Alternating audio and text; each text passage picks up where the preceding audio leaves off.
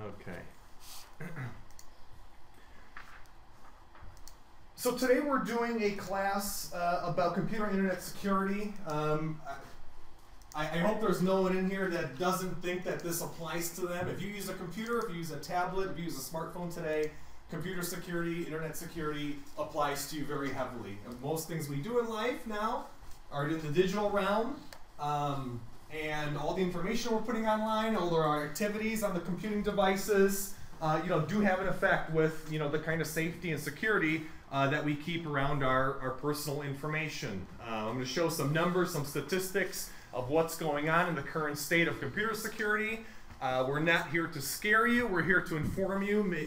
Make sure that you're aware of what's going on out there. And we're also going to tell you how to protect yourself. The common things that we see people doing, things that people are believing out in the field. We're going to bring some of those things up. I've got a neat new myth or fact section that we're going to be showing everyone based upon some things we've been seeing over the last year. So today's class should be interesting. And I apologize for getting started late. I'm usually not late getting over here, but this has just been one of those weeks. So I am Derrick Wlodarz. I'm the president and founder of FireLogic. We're a local, what started out as a computer repair company, and now we're a full-blown IT consulting company. We specialize in doing commercial work for small businesses. We do some stuff for local education and local government, but we also do residential labor as well. So if you need any help with your computer services in the home or at your home office or small office, feel free to let us know. As Ruth said, we do work for her family. We do work for a lot of others that come out to our classes. We have another proud customer in the front, 2 proud customers. So thank you for coming back and joining us for this class. There will be a lot of juicy information that we're going to share with you. Open your eyes in some ways, maybe scare you a little bit, but hopefully you'll walk away with some good knowledge and a little bit more than you came with. My colleague over here, Wesley Howard, he is one of my lead consultants on staff. He's my right-hand man pretty much at FireLogic. We've been teaching classes here together for quite some time. Welcome. Thank you for joining us. There's still some seats left on the side over here. So Wesley and myself, the reason we love doing this class is because we're helping small businesses. We're helping residents. We're helping everyone that we come in contact with. Anywhere over here or on the side should be okay.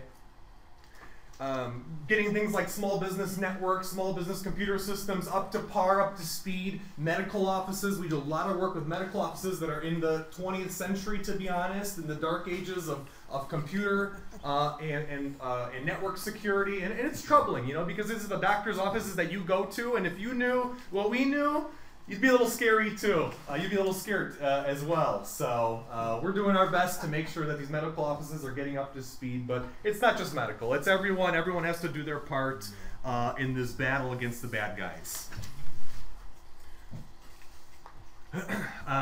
We've got some classes coming up, some neat other topics. You came to one of our most popular classes here today, but we've got some other ones that we sort of like to ask around and see what people want to hear about, and we're offering some different things in the next few months based upon some of those things that we've heard.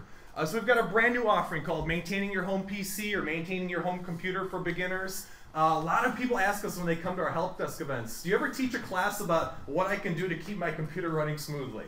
This is that class, okay? We're going to be offering it. All the things that we do for customers or we teach people when we go out and do service for them, we're going to show you a lot of those things in this class so that you can, do some of this maintenance on your own. All these things that, you can't learn at the store, there's no books on, it's stuff that we've learned from industry experience. We're going to give that juicy information away. Likewise, we're going to be redoing our Open Tech Help Desk. We did it once last year here at Niles. It was pretty successful. I think we were busy, pretty darn busy across those 2 hours, so we're going to be re-offering that in the next few months.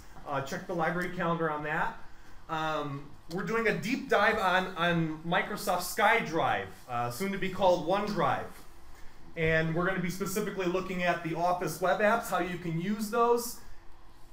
Most people don't know that Microsoft offers Office completely free in the web browser. So if you didn't know that, you want to learn how to use that, you can come to our SkyDrive class. We're going to show you not only how to use Office web apps, how to store your files in the cloud, SkyDrive is built into Windows 8.1. You don't have to do a thing. All you have to do is have a Microsoft account, sign in, and you can start leveraging free cloud storage with that. So that's SkyDrive. Come to that class if you want to learn about how to use free Office in the web browser.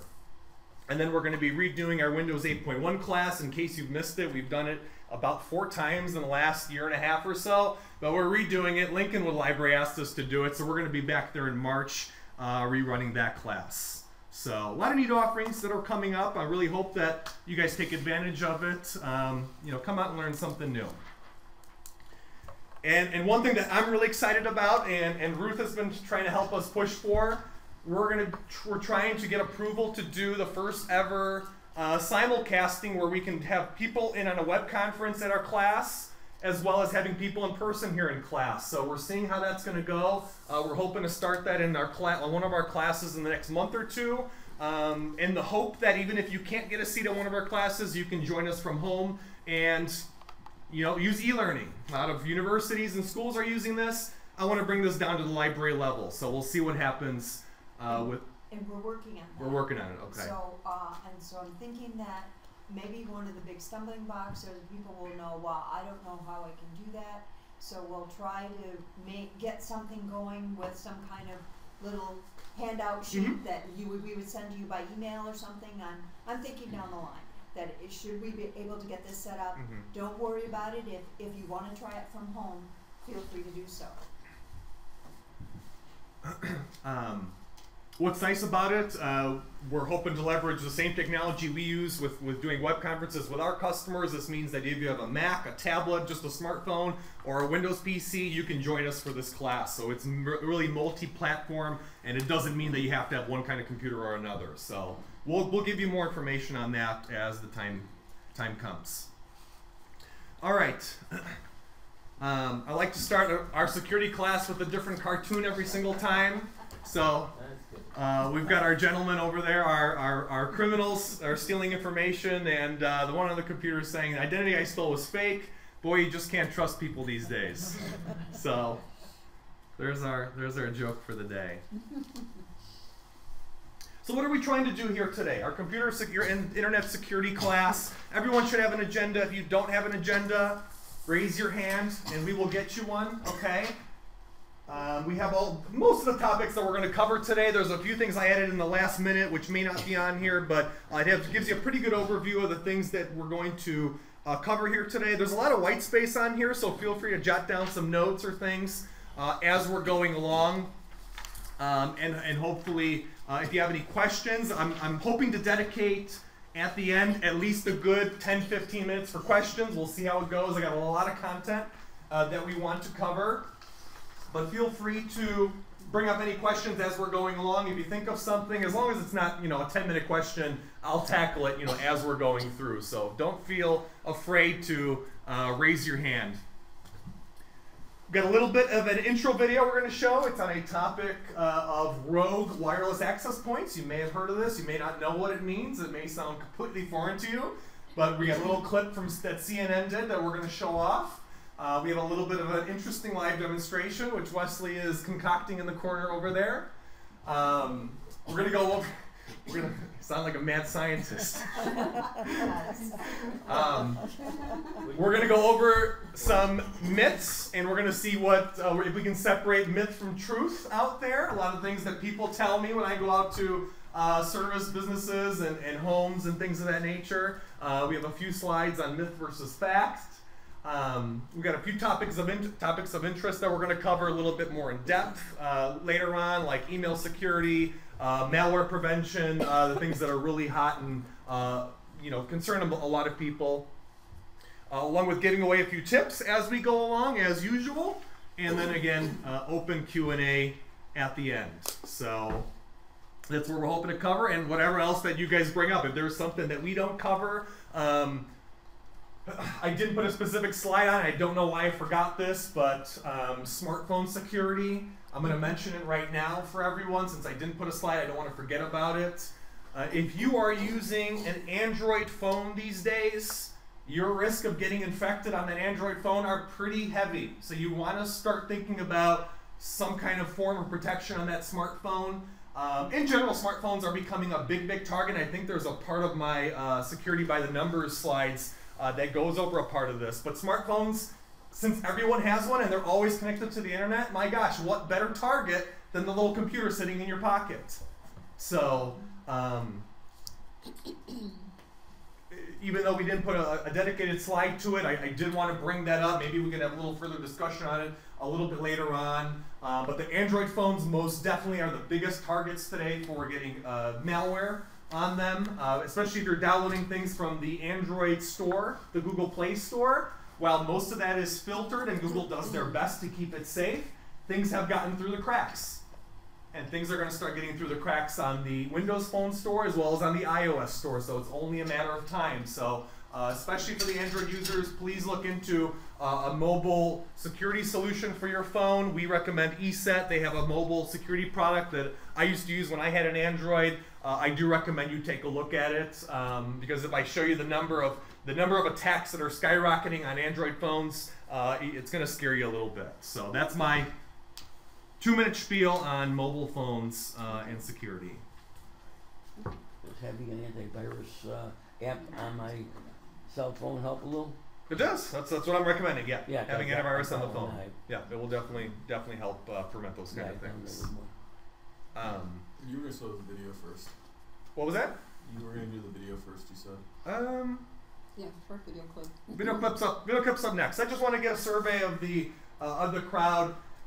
Just to make sure that we're covering everything that people came here wanted to learn about. What kind of things about computer security scare you the most? Any volunteers? Anyone that wishes to share?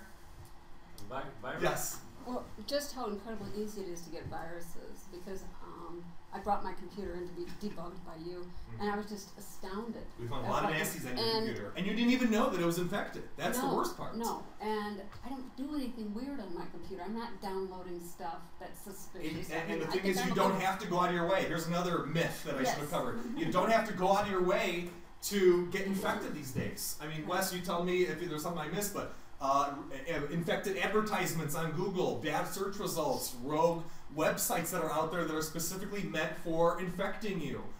There was a government, I think the Veterans Affairs website just a few days ago got infected with malware. It was spreading that to people's computers. So even the websites that you think we can trust the most are getting hit with these kind of things. It's happening all over, and it's more prevalent than you may think. Kelly's phone got hit with an Android virus. My fiance, I even put an antivirus on her phone and it didn't catch it. So it's getting, the mobile's definitely starting to become the target because it's more vulnerable. There's less patches, less security. Yeah, so you don't have to go out of your way to become a target these days, and I'm going to show you how you can stay safe during the course of our discussion here today. Chris, go ahead. What was that you wanted to bring up? Privacy, probably through viruses and stuff that you capture.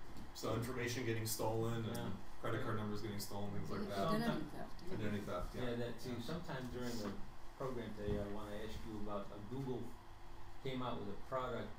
It's called the Street Plugin. It's officially called their Customer Relations Manager. When you open up an email, it will tell the other person not only what time you open the email, I can live with that, but it will show them the exact location of where you are when you're reading it.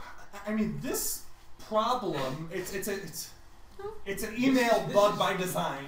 Yeah, this has been a problem for many years. This is what the spammers are using to make sure that you're a legitimate person opening up their message.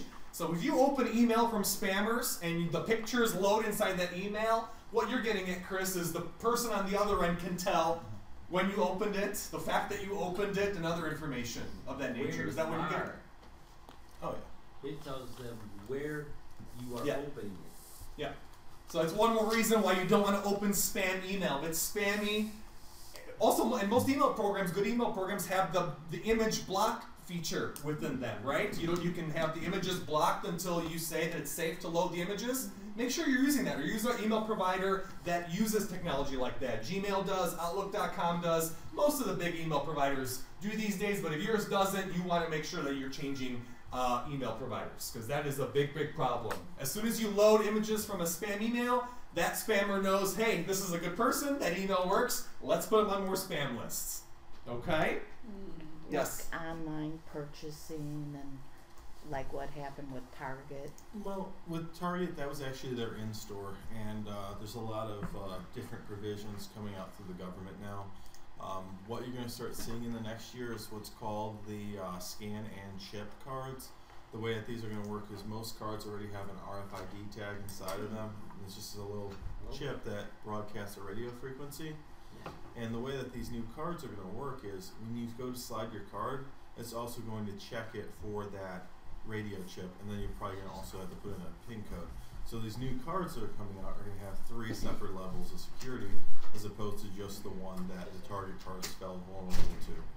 So. And that's along the lines of what I think Europe and the rest of the world is already using. Yeah. As far as I've heard, we are behind. U.S. is far behind in terms of credit card security. Someone was telling me that they went to Canada. That was me. Oh, there's you! Went to Canada and you couldn't use your We used a credit card at the gas station because we didn't have the. Because our security's too old. Right. Yes, So. isn't that a shame? Yeah, it is a darn shame. It was awful. But everyone's getting serious now. There's the industry watchdog group that controls how the credit card companies handle data. They have been implementing what's called PCI compliance. They've been getting very strict about it. So they are sort of wringing the hands of all the credit card vendors to make sure that we're implementing these technologies. But you can only move so fast. I mean, every store needs new credit card terminals. It's a slow process. It doesn't happen overnight. Maybe How do you know if you're being spammed or what? What was it? How do you know on the computer if you're being spammed? You can check your email inbox. If you've got hundreds of messages coming in from people you don't know, you'll know that you're on spam lists. Oh. So you have to not only make sure you're using an email provider that has good spam filtering technology, but make sure you're not opening that spam. And we'll get into email phishing and spamming. We'll get into that a little bit later on in the discussion today. So we'll definitely touch on that. Anyone else? Yes. I don't know if this is the right term, but like hijacking, like if you're using internet, like in a library or Starbucks. Oh, we'll get boy. to that. We'll get to That is that. our next topic, You know actually. how, like, Very timely. They say if you have a credit card or like that tour card in your pocket, and if you're too close, it scans it. So RFID. What do they call that, Wes? Hey, Wes? RFID hijacking? What do you call it when you walk by someone and you... Alright, so the RFID hijacking, every one of your cards, if you have that little sort of like crooked Wi-Fi symbol on the back of it, how many people here have a credit card right now? Go ahead and take it out for a second.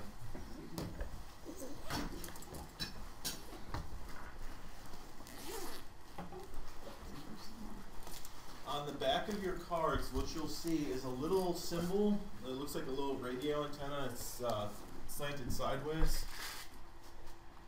This is a brand new card. It's not here. Yeah, yours is okay. Some new cards don't offer it. Like I just got a new card. Mine didn't have it on there. I don't see any radio. No, yours is chip. Okay, you're good. Yours has it. Most of the Chase cards have it. That's What is Berkeley. it we're looking Yeah, for? you're alright. Yep. It has it? Yep, yours has Yours it. in front? On the Huh? back, yours Let's has see it. the front Let me of see it. yours. There's a Yours little- doesn't have it. This, Yours doesn't. Yours No, only doesn't. this one does. Only yeah, this one this is does. this stuff. Mm-hmm. Alright. So So- which What one are is we one? looking for? This one, like a little symbol like this. It's like a little Yeah. symbol. It's hard to. Let me see. Yours doesn't have it. It's mostly Chase that's doing it. The Chase Visas. Oh, well, what about Capital One?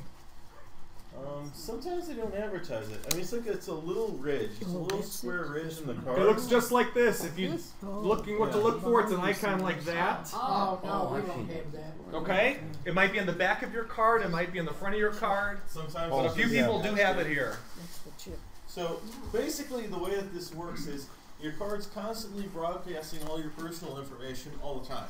If you have this little symbol on the card, the thing is, you have to be about this far away from the card to get that information. Oh. And what people will do is they'll walk around with a scanner for the cards in their pocket, and they'll brush up against people in an airport or a restaurant, and they'll collect that card information. So if you've ever been in line at Panera, you know how crazy that can get. I mean, some people can skim your credit card information. There are a few solutions, some of them more drastic than others. The most obvious one is to call up your bank and request a card that doesn't have it. Alternatively, you can go ahead and get a a drill with a small bit and find the little raise in your card where that chip is and drill the chip out. Or alternatively, you can purchase what has been adamantly named the aluminum wallet. Oh. It's basically the same Chris, idea. this one's for you. It's The aluminum wallet. So basically what you do is you put your card in this aluminum wallet and it can't be read through it because it's a thick metal shell. So really? Okay. I personally think the easiest route of getting around this, if you don't like that technology, you can call your credit card company and just ask them to send you a card without it. Which You're is not the forced to easiest use way. it. It's an opt-out. If you don't want it, ask them to send you a broadcasting list card or a chip list card, and they will send it to you. What's it for in the first place? But that's what you use for touch Well, and go, right? You ever see, touch and go Yeah. is what it's for. Yeah. If you've ever been to a McDonald's and they have that little scanner up on their register, you just swipe your card and leave. Yeah. That's pretty much all it's for. A lot of phones in the next couple of years are going to start coming out with this technology so that you can pay with your phone. It's pretty much the exact same technology that's on the cards. But that's what they're using for the Venture card, right? All the Yes. venture cards use it. All the venture cards. Well, nothing but problems on the way. Yeah. But the venture card's on the connected way. to a prepaid account. It doesn't necessarily have direct connection to your, bank account or That's true. so. Venture using it's okay. Your credit card using it, Mhm. a lot more dangerous. Or your debit card, that's even worse. So this is more dangerous with this sign, right? It is more dangerous, yeah. Okay. So if you're uncomfortable with what Les just talked about, I would call the credit card company and tell them I want a card to be sent without that technology in it. I've got And they two will do cards. so. I've got 2 cards that have it. I don't have an aluminum wallet, and I haven't drilled out the card, so I really You're did. an expert? Huh? I would say take my advice and do what you feel safe with. All right. So somebody asked about Wi-Fi hijacking. It's a very pertinent topic because we're gonna jump into this really quickly. So I'm gonna show a quick little video that CNN actually did. I think this was just done about 2 years ago, so it's still very relevant, but it's an even bigger problem today. So all the information still applies. So let's have a look at what what they reported on regarding rogue access points. A bit too loud.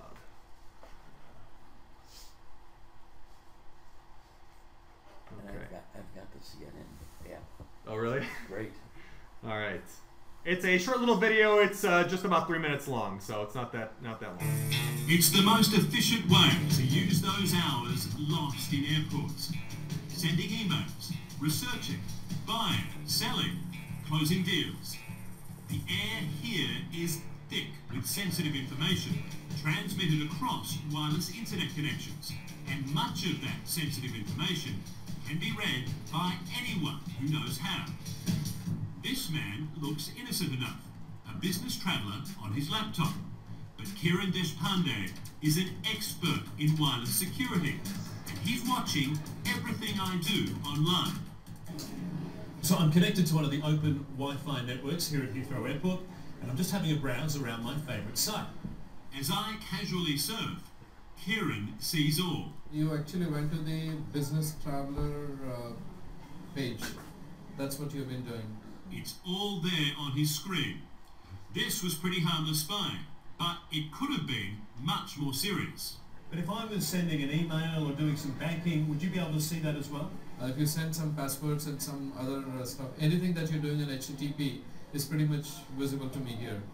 Using open public Wi-Fi is one security risk at airports. There's another, and it's more sinister. Sean Remnant is a white hat hacker. He's a good guy in the hacking world. First, he shows me how easy it is to scan the terminal's available networks.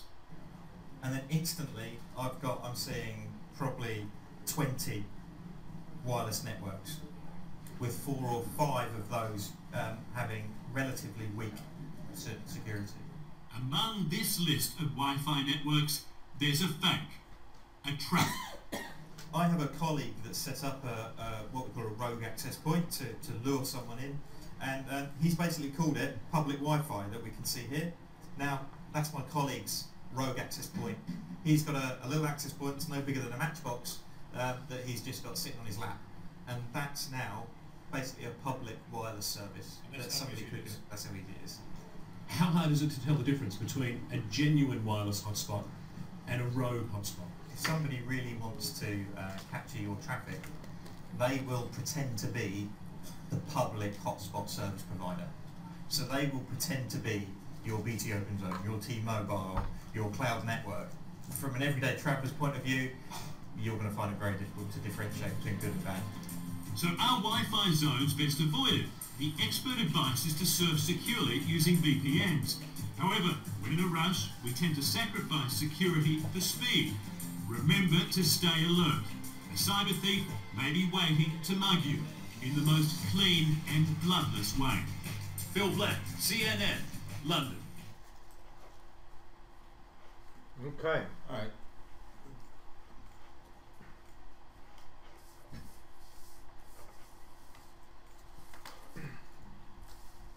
So, interesting video. Rogue Wi-Fi access point. So when they say rogue access point, what they mean is you go to Starbucks and you're looking for Starbucks Wi-Fi, right? You're expecting to find what Starbucks is supposed to put up for you in a secure manner. And a rogue version of that means that you are connecting to a copycat that is making you believe that you're connecting to the official wireless network for that location. So that was the basis of this video over here. An airport is a perfect example. There are usually 4, 5, 6 open networks available at an airport, and the criminals love airports because they are very easy to go in and trick travelers into connecting to these kind of hotspots. Again, like they said, you're sacrificing security, you're in a rush, you got to check email, you got to get back to someone that left you a voicemail, and we do things that get us in traps of that nature. So I'm going to let Wes take him from here. This is his little baby of a slide. So. All right, so here's what we've got. Right now, this little box, I picked this up from Goodwill earlier this week. It cost $1. It's just an old wireless access point, but we've gone ahead and modified it so that we can make some changes to it, kind of set it up the way we want. How many people here at the beginning of this class connected to that Niles Library hotspot? All right, Derrick, if you can go ahead and pull up Join.me real quick. Sure.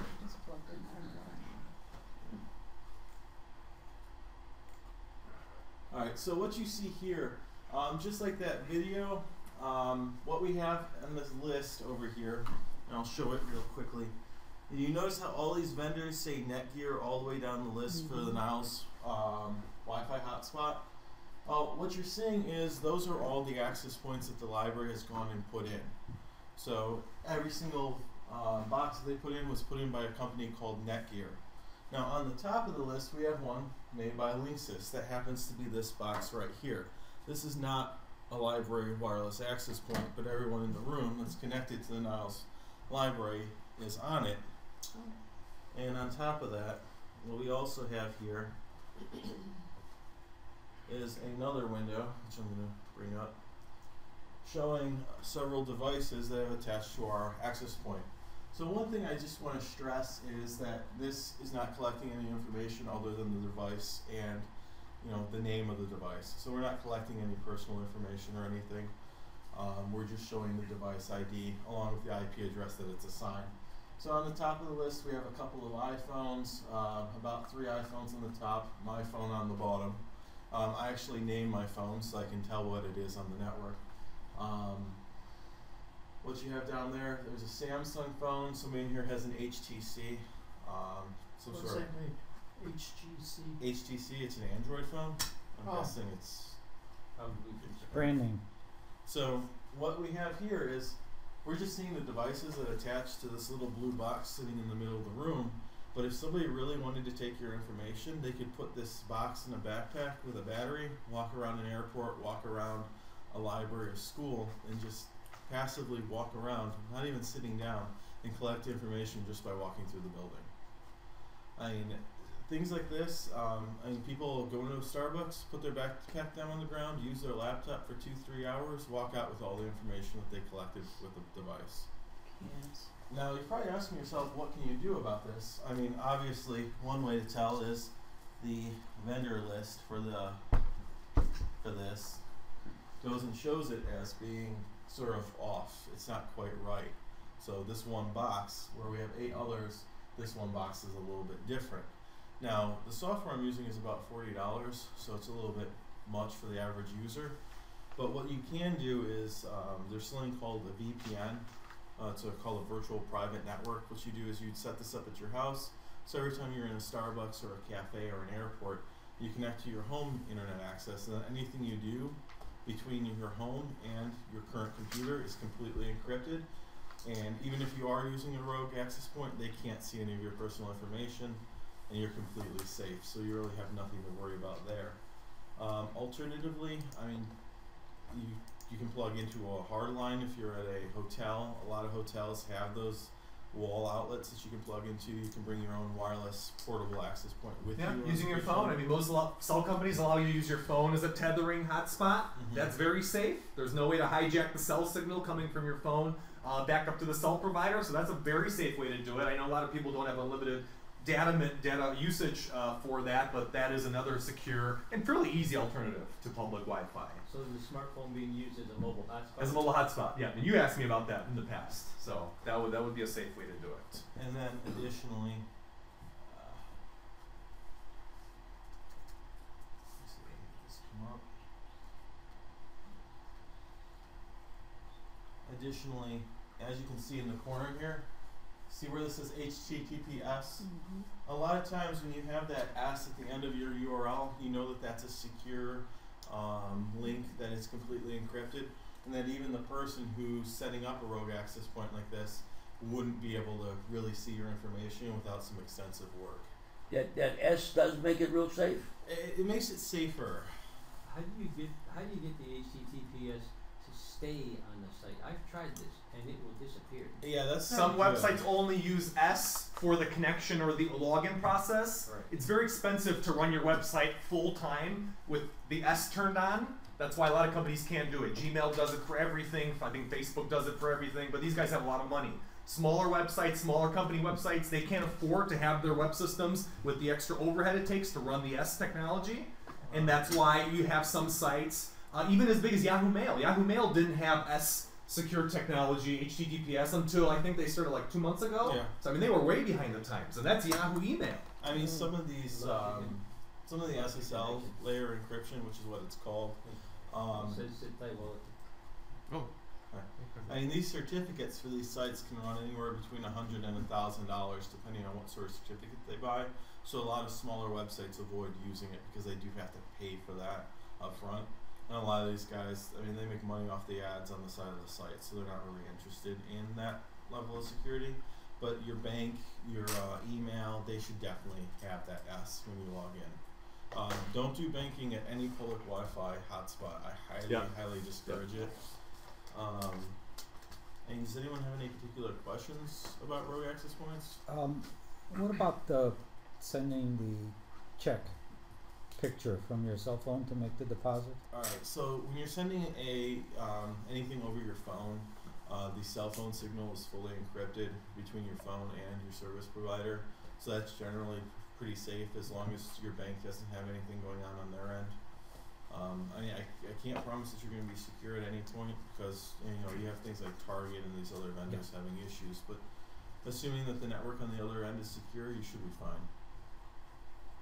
Yeah. The only other thing that could leak through the cracks is if you got an Android and you get malware on your phone, and that malware attacks leaky apps. Leaky apps is a big problem. Leaky apps are applications that aren't coded well for smartphones. Since these applications are still relatively new in the smartphone realm, and there's a lot of them that don't have good security protocols and procedures in place. So, there are applications that can leak data. Snapchat, the teenagers love this Snapchat program. Extremely leaky. All kinds of, backdoors and things that these hackers are finding from that program. So there are a lot of big apps out there that have problems with leaking data out if malware gets on your phone. I mean, the one thing I will say, Derrick will probably disagree with me on this. If you own an Android phone, you definitely need to have an antivirus on it.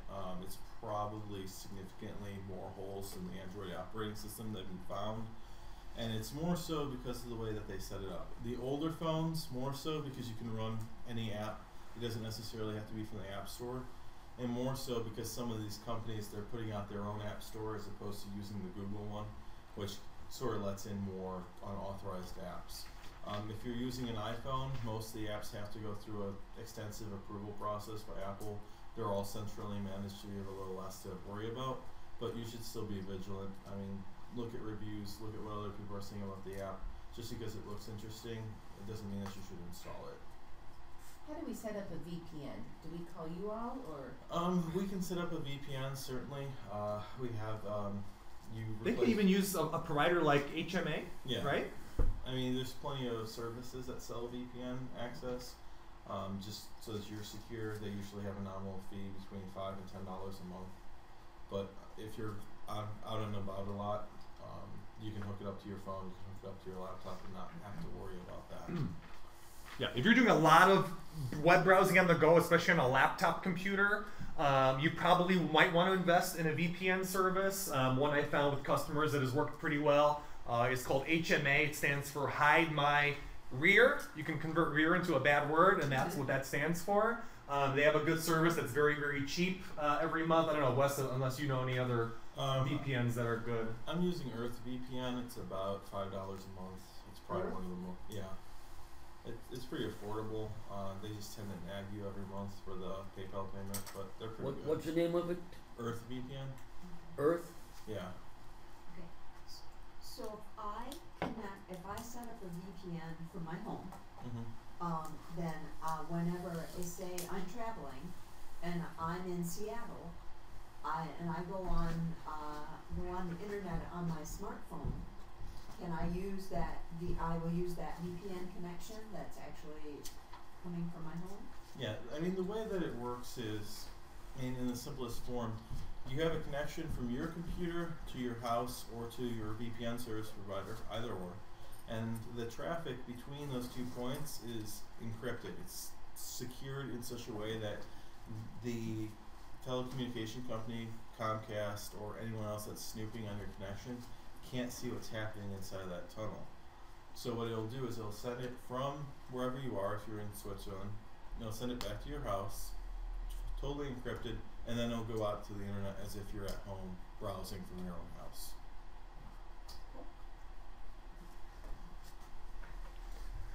All right. Security by the numbers. I like giving everyone an overview of where we stand in terms of all the bad stuff going out there in the world in terms of computer security. Again, not to scare you, to give you the knowledge to be aware of what's going on and what the real problems are out there today.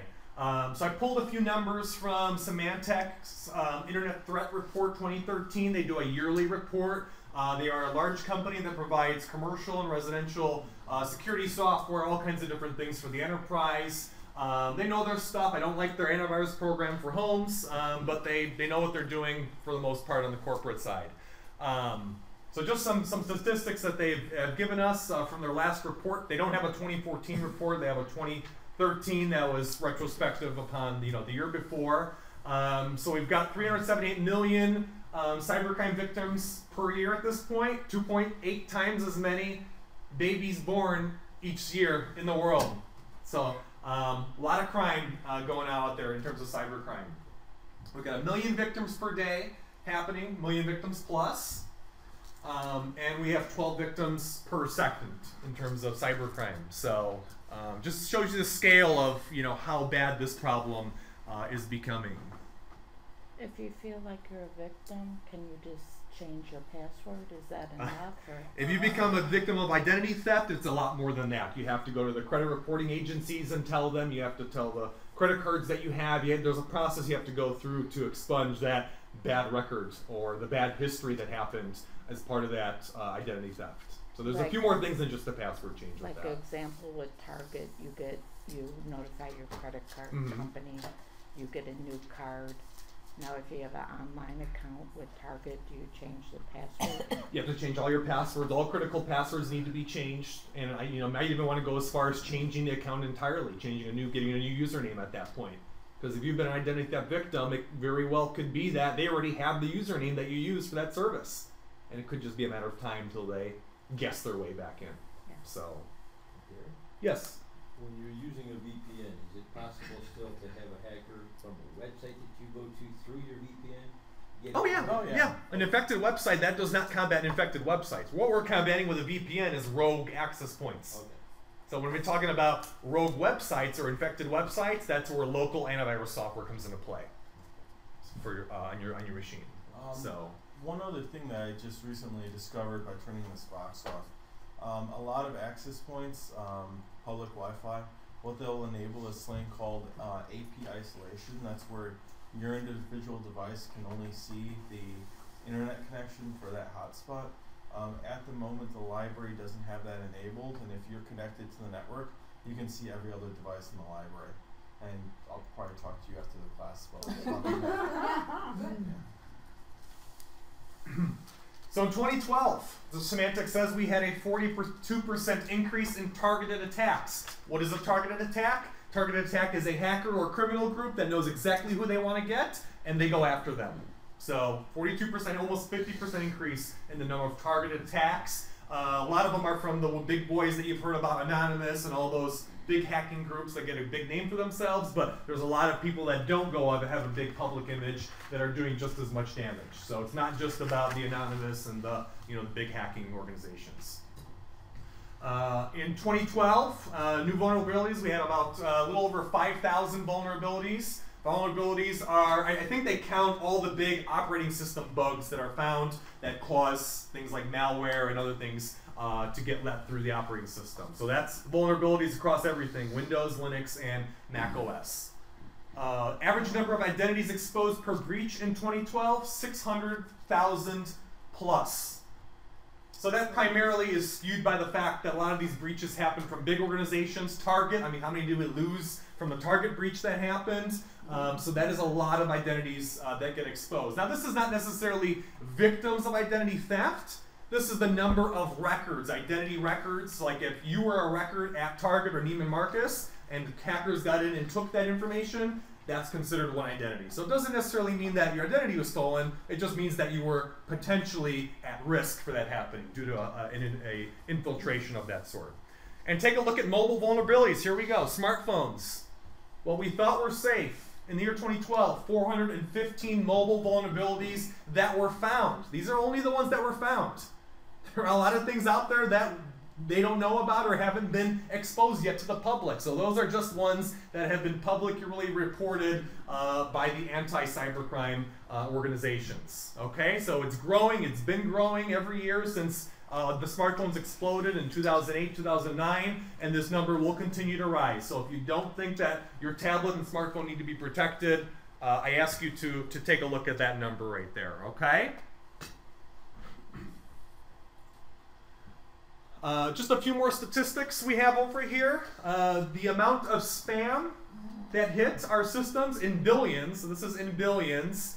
In the year 2012, it actually went down. Spam's been going down. So all the big spam fighting we've been doing, I would expect this to be decreasing because the amount of money we've been pumping into anti-spam fighting has been very heavy for Microsoft and all Google and all the big players out there. So spam is on its way down, but as you can see, 69% of all email is still spam. So we haven't won that war yet, but we're getting there. Number of all email malware as URL. So 23% of emails sent out have malicious links in there, and we're going to talk about malicious links, how to spot them in your email, because that is a big way that I'm getting, especially my business customers are getting infected, is from clicking on links within emails that come through. And especially from organizations or people that claim to be from organizations like Microsoft. And I've got an example in my presentation from actually a phishing email that a customer sent me 2 days before this class. So I have that in there, and I'm going to show off all the things in there that I was able to spot that shows it as a phishing and a spam email. So we're going to go over that live example that is, like I said, from a customer of ours. Email virus rate in 2012 actually dropped. So the viruses that are actually attached in emails are getting less common. Again, that's because all the big boys are fighting spam and viruses in email very heavily. But viruses are different from infected links. Infected links are very easy to get past email systems because most email systems that are out there do not have effective scanning for this yet. So that's why it's more of a personal vigilance matter that you have to make sure that you're doing to make sure you're not clicking on these bad links. And we'll go over that towards the end of the class. And as you can see in 2012, the overall email phishing rate actually went down a little bit. So 1 in every 414 emails sent is a phishing email. So again, we're getting better. It looks like 2011 had a spike in that number, but it's going back down, and hopefully that will continue dropping. But again, as you can see, it's still a big problem when it comes to security. What was that one about dating emails? Percentage of all spam with dating and or sexual material, 55% in the year 2012. So looks like that's the hooker that they're using for people to click on their spam messages. Sexuality and dating related materials, I guess it's a area that will get people to click on those emails more often. Oh, those are emails. Emails, yeah. Oh, these would be the ads that you see on the sides or something, or no? No, actually emails targeted, looking like they're from dating services, looking like they're from someone that's trying to contact you through a dating service. I think that's what they're getting at. Bot zombies in the millions. We're getting better. Bot zombies are computers that have been taken over. We went over this in a previous class. I'm not going to touch on it as much now because it's starting to drop a little bit, but computers like Windows XP machines that people are using, you get infected by one of these bots, and then you are pretty much at the helm of a bot network, a command and control network. So you have this criminal organization sending commands out over the internet to tell your computer to send spam or send out malware to other people, to your friends list. Go ahead, Wes. On that note, you did mention XP machines. How many people in here are still... We got a thing on XP. We're going to touch on it in just a moment.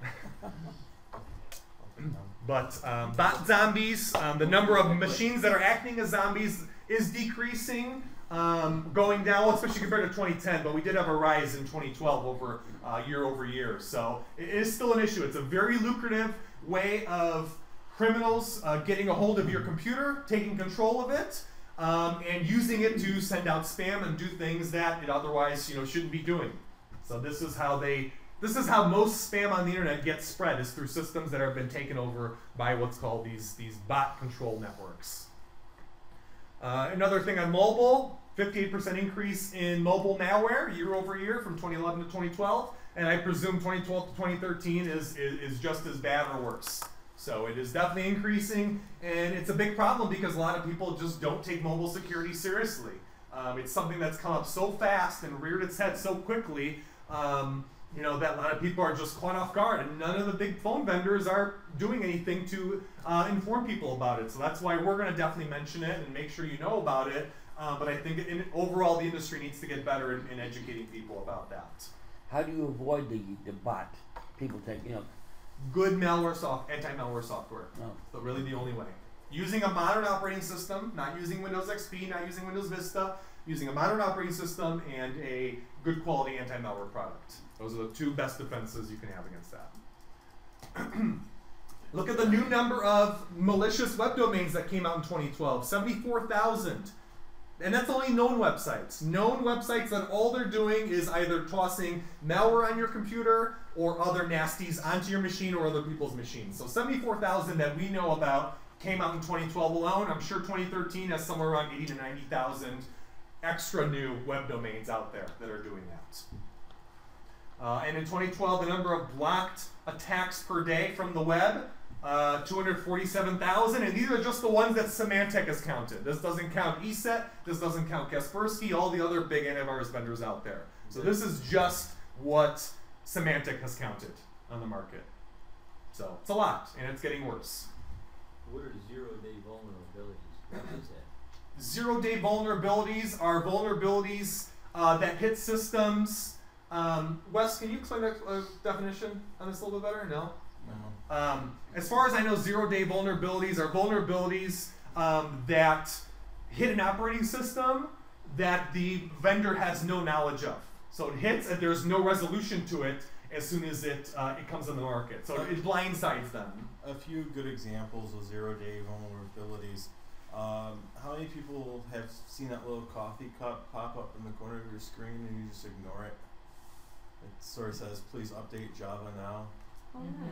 Yeah, don't ignore it. Install them because a lot of the Java exploits tend to exhibit zero-day vulnerabilities. It usually takes them a day or two before they go ahead and put out a patch or a release. Same goes for Flash Player or Adobe Reader. Make sure to update these programs when they prompt you to. Don't just sort of say postpone and just leave it in the corner.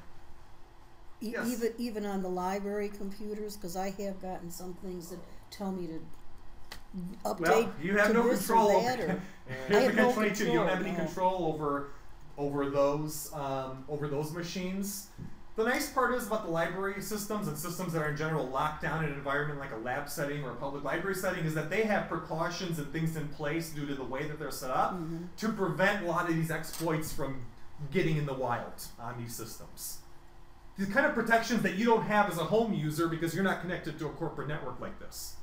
So that's why there's a big problem, especially for home computers, where you don't have things like a group policy, other things that companies use to protect these systems on a deeper basis and a deeper level. Like most home computers, you're set up as the person that can control that entire PC. But if you're in a library, they got it locked down to where you can browse the internet, maybe open some pre-installed stuff, but you can't really install anything, and that's where those viruses and malware can't really install anything either. Oh, okay. All right, Wesley's favorite slide. We've been marking this for the last year or so. We're going to mention it one more time. People still tell us, and we still go out to homes and offices that are running these old programs. I know it's not your fault, but we do want to inform you. Come April, 2 months from now, Windows XP is dead and Office 2003 is dead. So if you're using these programs in your home or in your office, you need to start thinking about a plan of attack of getting off these systems. And unplugging your system from the internet, leaving it in a corner, is not a good solution. I'm going to touch on that in our myth versus fact section in just a little bit. So we've been working around the clock to get computers updated at businesses and homes that are running these old copies of software. As you can see, especially in the case of Windows XP, we're talking about a 13-plus-year-old operating system. In the computer world, that is ancient. That is dinosaur-era software, okay? I think they say that 5 years in the computer industry is 50 years in the pharmaceutical industry. That is a long time in computer time span, okay? So start thinking about what you're going to do. Most people are moving up to Windows 7 or Windows 8, or for on the Mac side, you know, you get go to a Mac operating system, and some people have moved even to Linux. So there's a lot of different options, or Chromebook. We even have Chromebook users out there. Chromebook is also a new operating system from Google. It's pretty much a web browser that you use full-time for your computing needs. So that's also an option that's been out for now a year and a half, 2 years or so. All right, fun little new section, myth versus fact. We're going to see how much the crowd knows over here in terms of computer security, okay? So myth or fact, what do we think? Unplugging my Windows XP computer from the internet will keep me safe. I think I kind of gave this one away. I don't know how much more I can say about it. But this is actually a big myth.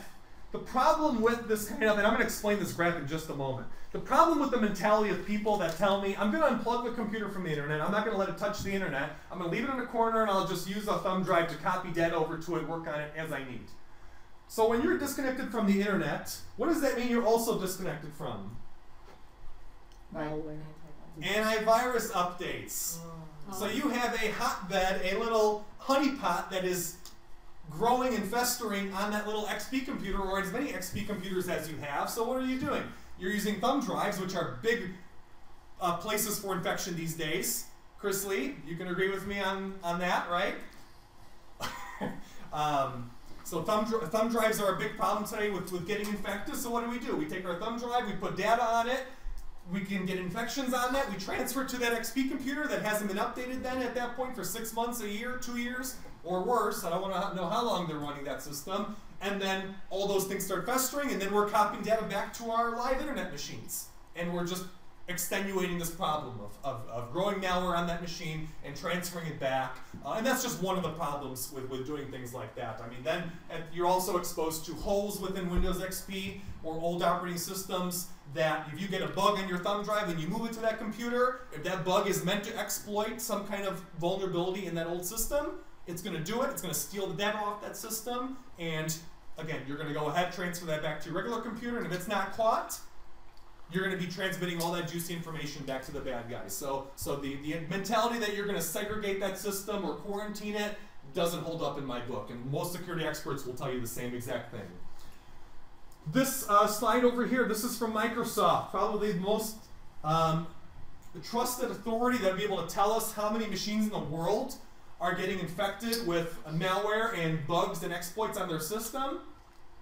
They have a tool that they released, part of Windows Update, called the malware removal tool. And this machine collects statistics based upon how many machines get infected and are cleaned off in the world.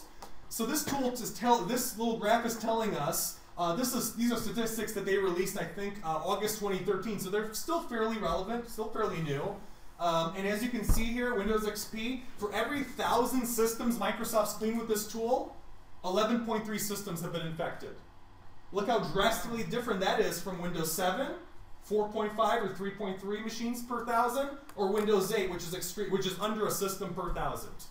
So you can see which are the safest versions of Windows to be using and which ones are the most dangerous. As you can see, Windows Vista is also fairly dangerous. So Windows 7 32-bit is up there, but Windows XP by far trounces everyone else in the list over here. So hopefully that information provides some insight as to how bad using XP is now, and it's going to only keep getting worse as time goes on. And again, these numbers are straight from Microsoft, who has insight to all their systems across the world. Yes? Can you log on to that Microsoft malware removal tool and have them remove? If you're running Windows updates on a monthly basis, that tool is coming as part of that update process. They pretty much force it on you. In other words, I would have to log on to access. What kind of machine are you using? What kind of system do you have? I think it's a Windows 7. Windows 7? Okay, so you have to go into your control panel and you can run Windows Update. And most Windows systems are running these automatically every month, but if they're not, you want to check and make sure. So they're doing it automatically, but I don't know that because sometimes I get a message. When you see where it says Windows has updated your computer, please restart, that's that process. That's that, okay. So, but that malware removal tool doesn't clean everything off. All they target is the most, the worst viruses, the worst malware on the market. They don't target everything. They're only targeting the ones that are infecting the most machines, giving us the most problems. So it doesn't replicate a good anti-malware program. It's just a last line of defense that Microsoft releases to help us out.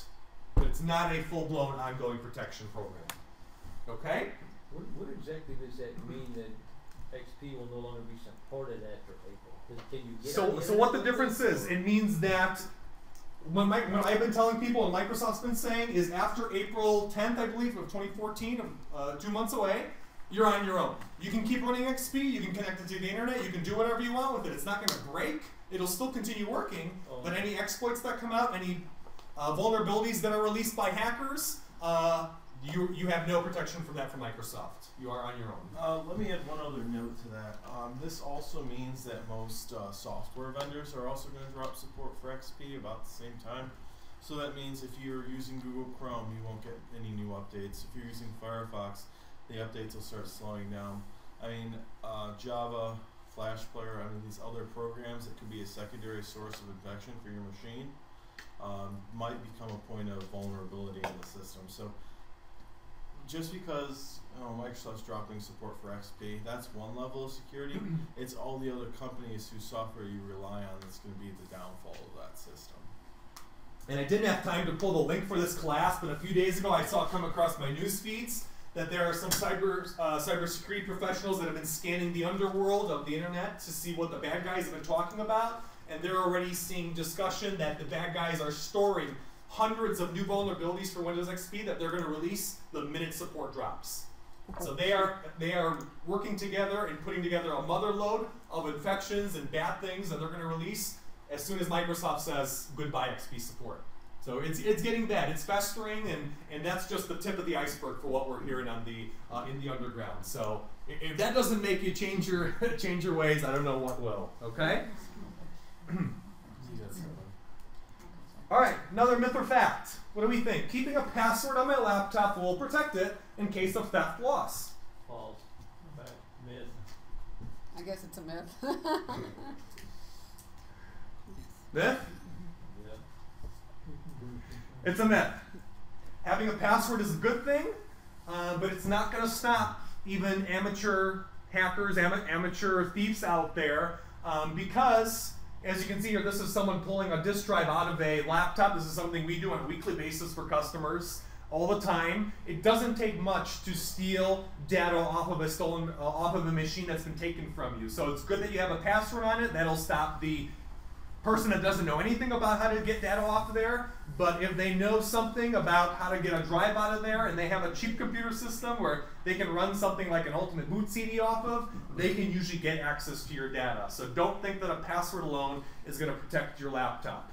What you should be using, and this is something that we've been installing in medical offices, especially due to HIPAA regulations, but we use it on all of our company computers now as well, is a tool feature called BitLocker from Microsoft. It comes as part of Windows 8 Professional, and it goes ahead and not only does it force you to use a password on your laptop, but it goes ahead and it locks everything on your disk drive, so that even if your laptop gets stolen, the only way that someone will be able to unlock that is if they know your password to your computer.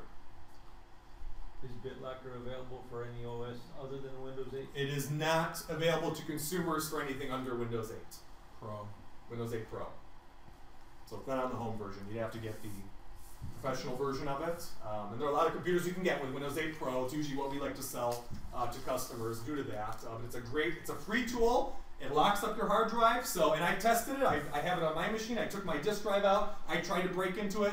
Everything's like gobbledygook. You can't see anything that's on the drive. BitLocker? It's called BitLocker, yes. How do I upgrade to Windows 8 Professional?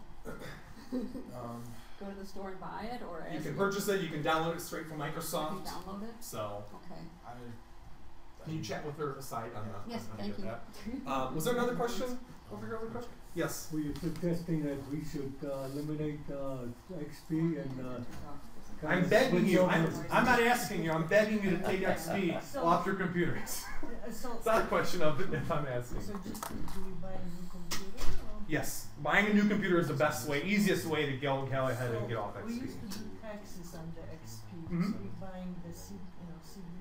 Is it still okay to use the taxes? It's a problem because some old software, the older the tax software is, the more trouble you're going to have on a newer computer. Now, they've alleviated a lot of that, and I would say software going back until about the mid-2000s is usually okay to work. But if it's older than 2005 or so, you might have a tough time reinstalling it.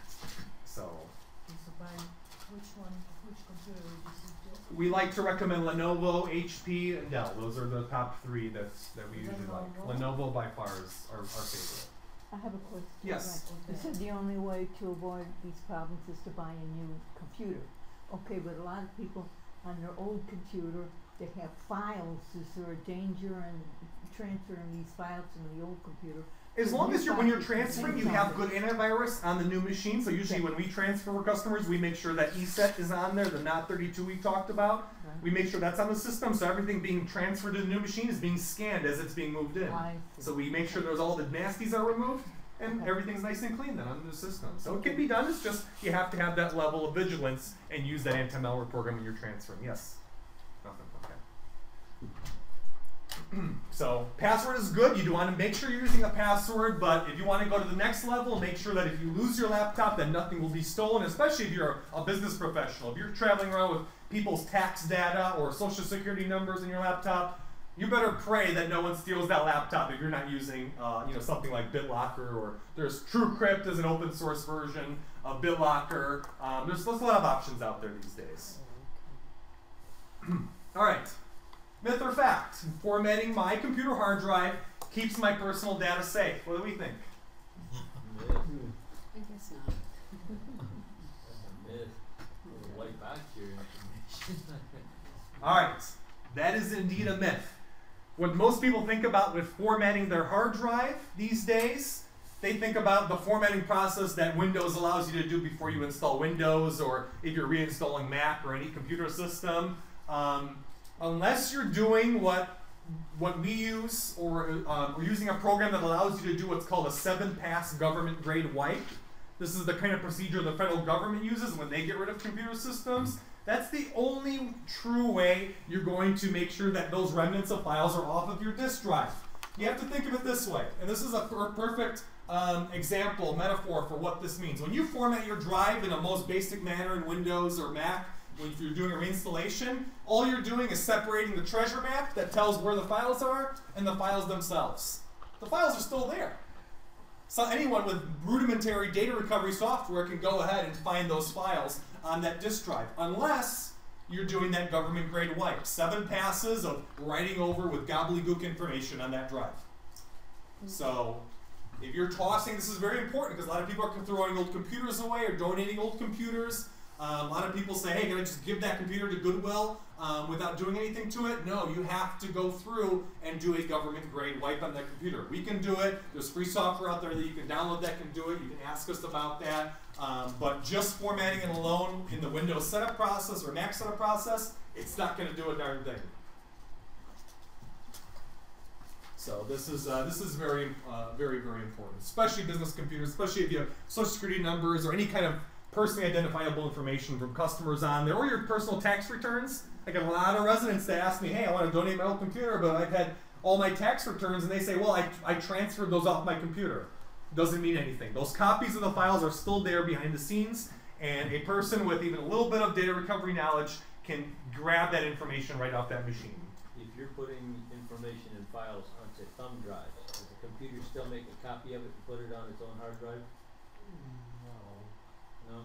Say that once more? If you just what? said if you take all the files off of your computer, the computer's made a copy of it, you still have to wipe it down. Yes. Now, if you take those files and originally you just put them onto a thumb drive, does the computer make a copy of them anyway and put them on its own hard drive? Yes. If you, especially Office programs, if you're using Office on that machine and saving Word files or things like that, the temporary saved information is still being stored on your computer. So bits and pieces of it as you're working get chopped up and saved on the machine. So yes, not entirely, they may not be on there, but a determined criminal could go ahead and piece things together if they really wanted to. One thing I want to say, a lot of new computers, they come with what's called a solid state drive, and by default these drives use a rudimentary form of encryption. If you were to reformat a solid state drive in these newer computers, you then wouldn't have to wipe it. Actually, the reason that they do this encryption on the newer drives, these solid state drives, is because you can't wipe them, because the way that they build them, you wouldn't be able to get a clean wipe across the whole thing. So it's got that encryption already built in. You can just delete the partition or the information and it'll be gone. Yeah, but the prevalence of those drives is very minimal at this point. I mean, we're really one of the few people or places that are, pushing those kind of drives right now. For all intents and purposes, 99% of computers that you are using right now have the traditional style drive that is vulnerable to this kind of an issue. Okay? So before you toss anything, before you donate anything, make sure that a professional or yourself wipes it to government grade standards. Somewhere I heard that you can smash the computer. You can smash it, yep. Like what's the top of it, or what? No, the disk drive. So usually people show with it drilling or smashing the disk drive part of it. That's usually what people talk about. But I would say, I've seen people that don't do it properly and think that they're going to smash the top of it and it's okay. You have to remember that the inside of the disk drives have the equivalent of organs that are still okay unless they're actually damaged. So you can bend the exterior of the drive, but the inside could still be okay. A professional, determined criminal, could transplant that to another disk drive and get all of your juicy information from it. So I tell people, don't do the smashing method. I know everyone wants to be Arnold Schwarzenegger, but save this. Do the wiping process that we talk about. You're going to guarantee 100% that all the data will be gone, as opposed to potentially being gone by doing a smashing of some sort. Sanders will work on that, wouldn't it? What? If you took an electric sander, took a layer off of the hardwood. Well, they would do it, but how many people are going to open that disk drive up? I mean, they use little star-bit screws to get into the inside of it. It's kind of tough to get inside those drives. I mean, they're meant to be sealed for a lifetime, so. Which is more expensive, getting a new computer or just reloading Windows 8? If your machine's running Windows XP still, it probably can't take the new Windows. It's too old. And even if it could, you probably don't want it to. Okay. Yeah. Why? If you've got 7, can you move up to 8 or download 8? Oh, yeah. You can do it. We do it quite often for people. Do you Yes. ever do anything special with the thumb drives or flash drives? You dispose of With the thumb drives, I probably, if you're gonna throw them away, even if you think it's broken, I would still crack the board on that. I think that's usually the safest. That's usually what we do when we dispose of thumb drives like that. Crack the thing in half. Make sure you can see the circuitry broken on that. You don't want to just toss those away because, again, the same kind of thing exists. Those kind of drives can store data behind the scenes, even though you think that you deleted the stuff off of there. So, same kind of problem exists. Myth or fact? Public phone charging stations. We've seen these at airports. They're starting to show up in malls. Are these pretty safe? No. Nope. I guess not. If you've got it here, it's not. I gotta make this harder. That is a myth. And it's actually something that Wesley brought up to put in this presentation. I didn't even think about it, but these charging stations, Wes, actually I'll let you describe the I actually just did this for Giacomo for Oakton. They're putting in one. Basically, the way that it works, has anyone ever heard of jailbreaking a phone or?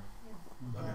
So basically, a lot of these phones, they have an option where you can restore the operating system on the phone if something goes kahooey.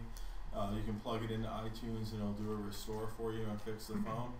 Well, a lot of hackers, what they'll do is they'll set up a little booth like this. They'll usually be slightly less professional than this, but I mean, I wouldn't trust this alone.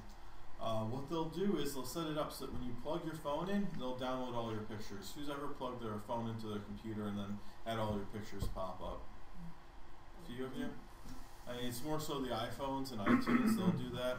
But what it'll do is there'll be a computer, like a laptop, inside of this charging station, and it'll just start dumping all your photos, all your documents, everything that's on the phone.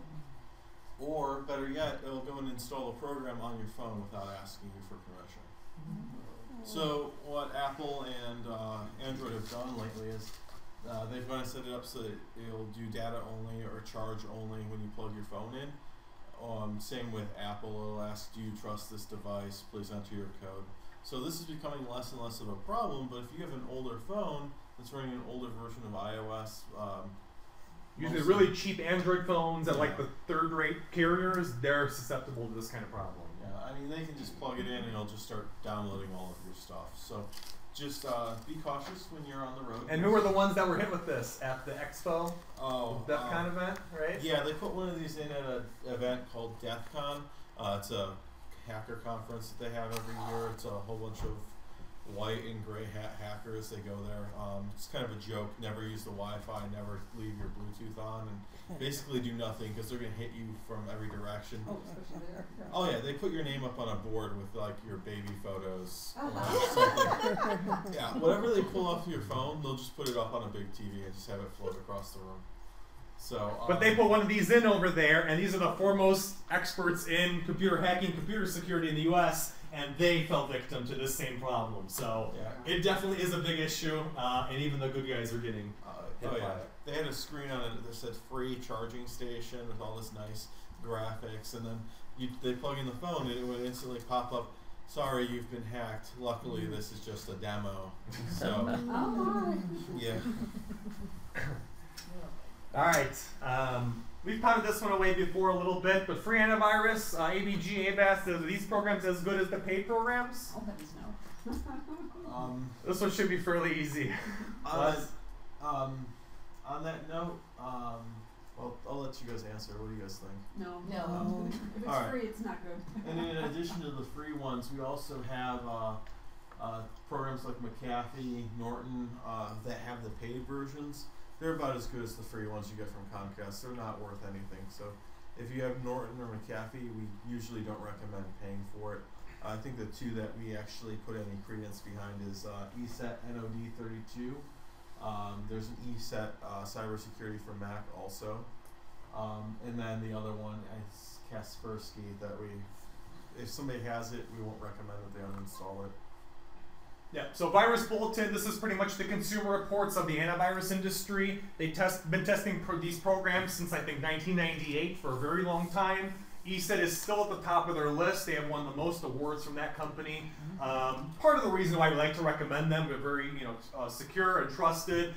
The only free product that shows up on this list even is AVG. All the other free ones didn't even make it because they had scores that were so low and they didn't win enough awards on this testing process. So this puts into perspective, you know, just how poor these free antivirus programs are. So what I say is better than nothing, but if you look at the statistics compiled in the last 13 plus years, they just do not hold up. They do not. What's the approximate price on the NOD32 antivirus? It goes by yearly subscription, $40 for 1 year or $60 for 2 years. So. And if you want to find it, we have a link to it on our website. So an antivirus app from the Play Store really aren't that strong? Oh, no. Actually, ESET makes, so they have to submit the programs to the Play Store, whatever store they're in, so they have a version that's for the phone that you can get in there as well. I downloaded a antivirus program from the Play Store. Yeah, as long as it's from a trusted vendor. I mean, we recommend ESET, but I think Kaspersky has one, and some of the other big boys have one. But yeah, as long as it's from a trusted name that has a good program, you should be okay with it. But if you need to find a link to ESET, just go to our website, FireLogic.net. Click the drop down for products and then recommended products, and you'll see a list of all the software that we recommend. That's FireLogic.net. Yes, Chris. Where does Bitdefender fit in? The ESET is. Bitdefender? You get it from the Play Store. Oh, the ESET. Does ESET produce NOD32? Yes. Bitdefender doesn't show up on this chart over here.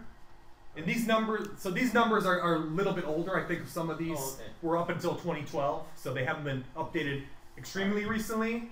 So what they're showing, again, are just averages on this chart over here for us. Is Bitdefender as good as AVG? Bitdefender is the only free one that we're recommending right now. So,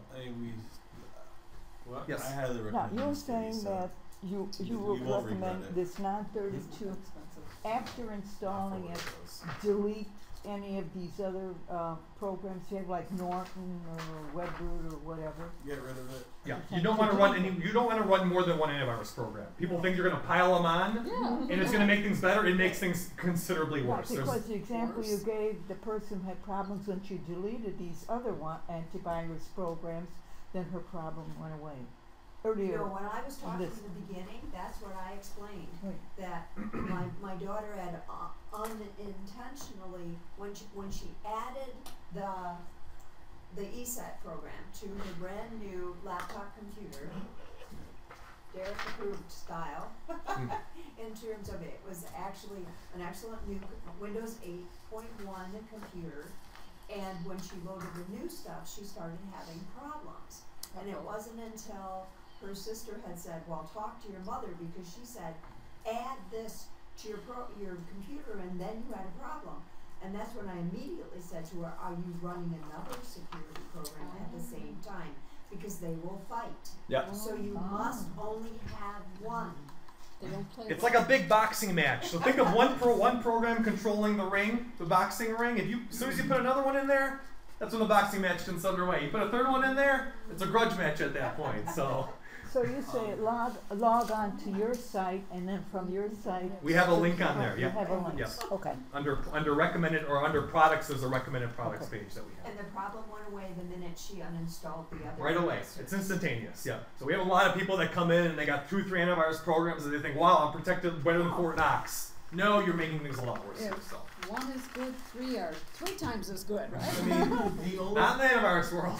The only combination that we probably recommend is the use of ESET NOD32 along with another program called Malwarebytes, which combats malware. That's probably the only team of software. They kind of work together. Those are one of the few symbiotic relationships that can exist together, but there's something like Norton antivirus and McAfee antivirus and ESET antivirus. That is a bad combination. You can't have these big antivirus programs running at the same time. But something like a malware-specific program and ESET, that is a good tag team combination. We put that on systems that are high risk with teenagers and things like that. Now, do you have instructions or guidelines for how you delete these or install these? Every program has a different process. We can help you walk through that. If you want to give us a call one day, we can help you walk through that installation process. Okay. But every company is different for it. And if you need a reason to get off on the cafe, you can check YouTube for what their founder thinks of the software. All right. And that's a fact. So So we're gonna keep moving here. We got some more things we want to cover. Myth or fact? My friends tell me Macs do not get viruses. They get fewer. They get fewer viruses. They have fewer viruses out there. But that is indeed a myth. So Sophos, a company that is another big security vendor out there, they very recently said that 1 in every 36 Macs actually has a form of malware that infects Mac systems. That's 2.7%, and I think that number was from late 2012, so that is probably higher at this point. So again, it's a matter of who are the most vulnerable victims out there? Who has the biggest ocean of potential victims? Windows by far. That is why we've had such a big problem on the Windows side. But now Macs are becoming more popular. They're almost 10% of the population of computer users. The criminals are saying, hey, these people usually have a lot of money to spend, and we have enough of these systems out there to make it worth our while to target them. So that is why the Mac virus situation or malware situation is starting to become an issue. Okay, so if you're running a Mac system, you should be running anti-malware software on there. Don't believe in when people say the Macs do not get viruses. That is completely untrue today. And this graph over here this was from Symantec. We had 10 new Mac threat families that came out in 2012. By far, almost double of what we had the year before in 2011. So it's definitely growing. As far as the Mac threats go, one thing I will point out is thus far, since the stream's been kind of slow, that ESET antivirus combined with keeping all your software up to date from Apple, probably the best way to combat it. Apple's been really good at patching a lot of these security threats, either by disabling things like Java or FlashBlare when they cause a security threat until they go and release their updates. So Macs tend to be less vulnerable to zero-day exploits. There was a thing called Flashback that hit. What was Flashback? Late 2012, was it? Flashback infected 600,000 Macs in a single release of that piece of malware. It was a big infection. It was one of the biggest breaches that Apple had, and that was back in 2012. So it's only a matter of time until something like that happens again. Myth or fact? My small business is too small to be a target. Myth. Big myth. Big myth that a lot of people believe in today. A lot of small businesses that we work with say, hey, we're not a Citibank. We're not a big healthcare provider. We're not a big investment firm. Why would they target us? Well, look at the statistics. Targeted attacks are hitting 50% of all targeted attacks are targeted towards small and mid-sized businesses out there. So you are half of the user base that these criminals want to hit. And why would they go after? Even though the payloads are bigger, if they get past the systems at the big boys, why do you think it's a good idea for them to be attacking the small and mid-sized businesses? Oh, less security. Let's think about it. They have less security. Exactly. All these small business owners think that I'm so small, I work from home, why would I matter? You are a very easy fish to infect, to target, and when you have to think about all the work that criminals have to go through to get through a system at a Citibank or one of the big players, it doesn't take much to get past what we see in homes and small offices, these little pieces of junk. Okay? So we have a lot of businesses that run stuff like this, and that's just part of the problem. It's not just your network security, it's the antivirus, it's your policies that you have on your systems, how you're patching them. There's a lot of things that go into how secure your setup is. But if you think you're too small of a fish to fry, you're 50% of the target out there right now. So if you're a small business owner and that's the mentality you had, you definitely need to think again. The other reason that they go after the small guys like this, should there be some miracle where you actually catch one of these boneheads stealing your stuff, 9 times out of 9.5 times out of 10, these small businesses don't have the money to pay the lawyers to go after these guys. So they just forget it, drop the charge. It's cheaper for them to just move on and do it. They won't prosecute. Exactly. When it comes to a small business being attacked as well, another part of the problem is they don't have the systems in place that the big guys can spend on to actually see and notice that they've been attacked. The number's not on the screen here, but there was another statistic that said like 65–70% of small businesses that are intruded upon, they'll never know it. They never know it until it does damage to them in the form of identities being stolen, records being exposed, or them being made a case study on a news program. So that's another big thing. The big players, the big boys, the city banks of the world, they have multiple levels of systems that can watch over and see when someone gets in and they know about it. But you don't hear about the small businesses in the news because they don't have the systems that can watch after that. So as you can see, the median cost per day for downtime due to these kind of intrusions by these cyber criminals, median cost of about $12,500 per day. It's very expensive. We have helped organizations that have been hit by things like this. Luckily, we caught it, at the butt of the problem. But if it got worse, I can only imagine, what would have happened. All right, I want to do a little survey of the crowd over here. Your favorite password. Everyone's got a favorite password that you use, right? Okay. So think about that password. I want you to raise your hands if you have that password in mind. I want you to raise your hand if that password is at least 8 characters long. Raise your hand, please. Okay. Keep your hands up. Keep your hands up, actually. Keep your hand raised. Lower your hand if you don't have numbers and letters in that password. Very good. Lower your hand if you don't have a special character somewhere in your password. What's a special character? Special character is an @ pound, exclamation mark, anything of that nature. Not a capital letter. Not a capital letter. That's not considered special. We dropped by more than half. Yeah. Look at that. More than half the crowd dropped their hand as soon as I said special characters. So the accent. Asterisk or something like that, right? Asterisk, any of those symbols that we have on the top number row for ourselves, those are considered special characters when you hold the shift key and hit that character. So only 3 people I counted that have what we consider a complex password this day and age. What meets the minimum requirements of something that you should have to keep your computer safe. Or whatever account you're protecting safe. Go ahead, yes. Yes, these passwords with all of these indicators are passwords I have done set up within the last year. And when I set it up, there are instructions. Be sure to include this character, be sure to include numbers and so on. And there's even one that I created that had a feedback saying this is fair, amount of security is good. So a lot of places are doing that these days, but there are some that don't do it. That makes a big difference. Yeah. Your Windows computer, your Windows XP computer, for example, will never tell you if your password is too complex or not complex enough. So I don't think any of your copy Windows until Windows 8 was telling people about that. So that's just Windows, for example. But a lot of websites from small organizations, they don't have the tools or the money to invest in putting in a protection system to tell people how strong their password is. Okay? So passwords are very important. We use them in almost every service we use. I wanted to dedicate just a slide about it. We love to hate our passwords, but just a few tips to keep in mind when you're thinking of new passwords, or if you're going to go back and change your password. As you saw, most of us are not using good passwords in the crowd, so I think many of you should reconsider that.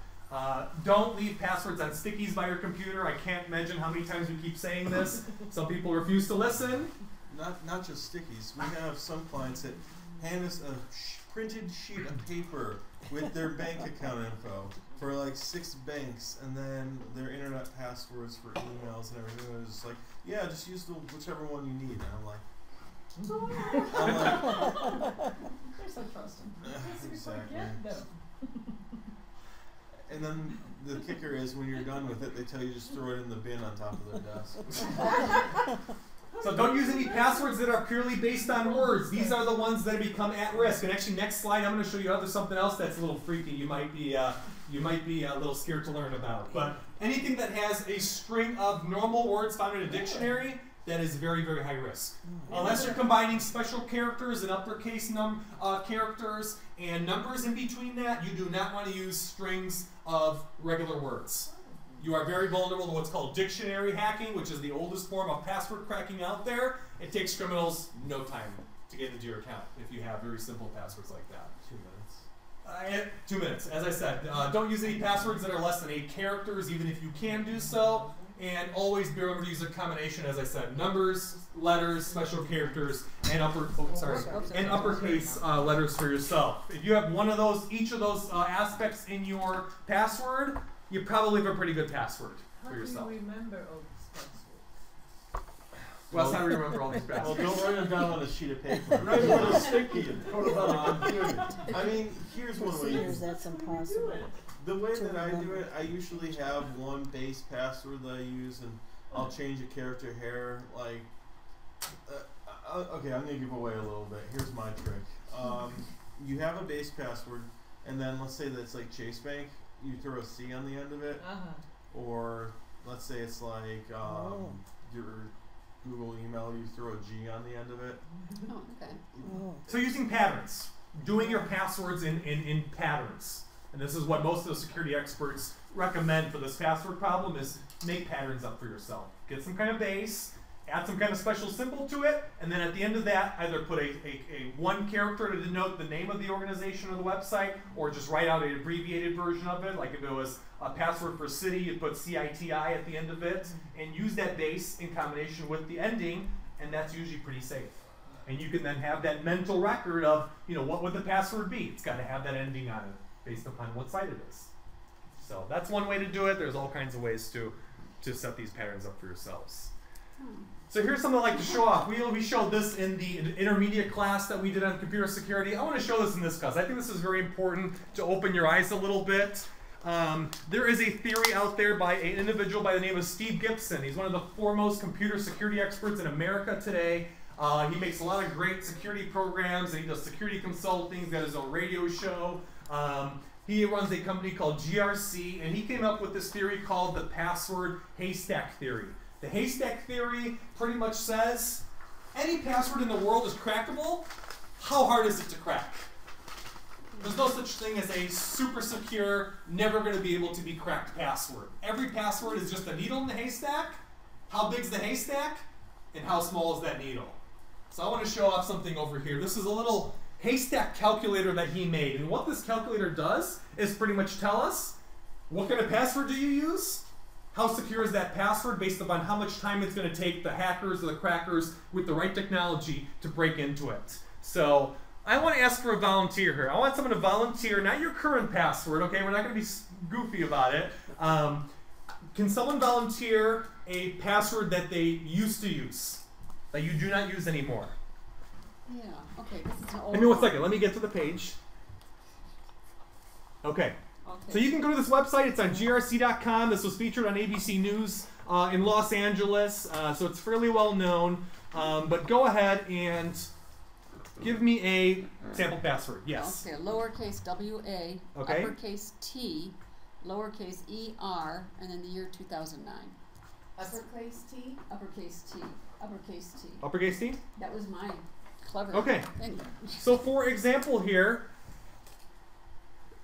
some basic hacker that's just trying to get into your account out over the internet, it would take them about 4.37 thousand centuries to break into that account. So the password's decent. It's not bad. But take a look at this.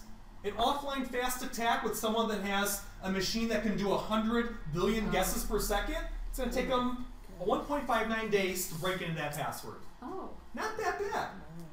Or if someone has the equivalent of what the NSA has in terms of computing power, it'll take them 2.3 minutes to break into your account. Put an asterisk between water and... And the more complex we get, the tougher it's going to be to break into it. So let's go ahead and what do you want to add into it? After the R, put an asterisk.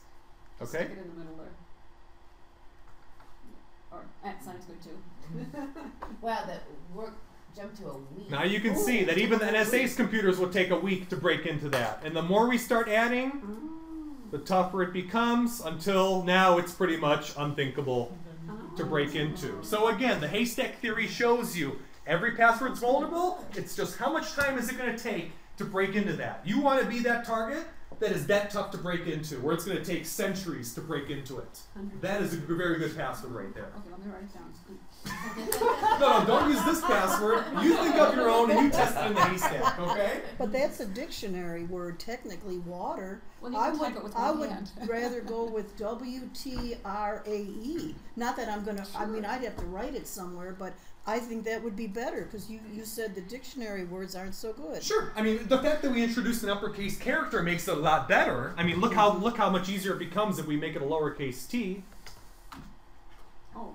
So it does change it. The more complex that we make it. But yeah, if Made it harder. Put it back. You'll see what I mean. Yeah. Well, that's interesting. I don't know about 100 that. centuries from 2 That's a good. centuries. Yeah. But as I said, very simple phrases. I like my dog. Okay. 24 minutes. Average hacker computing power. Banana 14. I love Lucy. 56 seconds. Okay? No, 0.5 How about something like a Tom 6, Okay. TOM 6, and then the NY, Oh boy. with a 5 or something, another number on it. Oh my God. It's decent, but it's less than a second for any amateur hacker. So, not that great. I guess not. What's a Yes. black hat? A black hat? Correct. A black hat hacker Yeah. is someone that is doing hacking for the nefarious reasons. And the white hat is good? White hat is good. Good Okay. guys. They're on our side. The bad guys are these guys that you can't see. And then you also have gray hats that kind of walk the line. Oh, okay. So, take a look at this. If you're curious how good your password is, go home, go on GRC's website, and it should be under one of these little, let's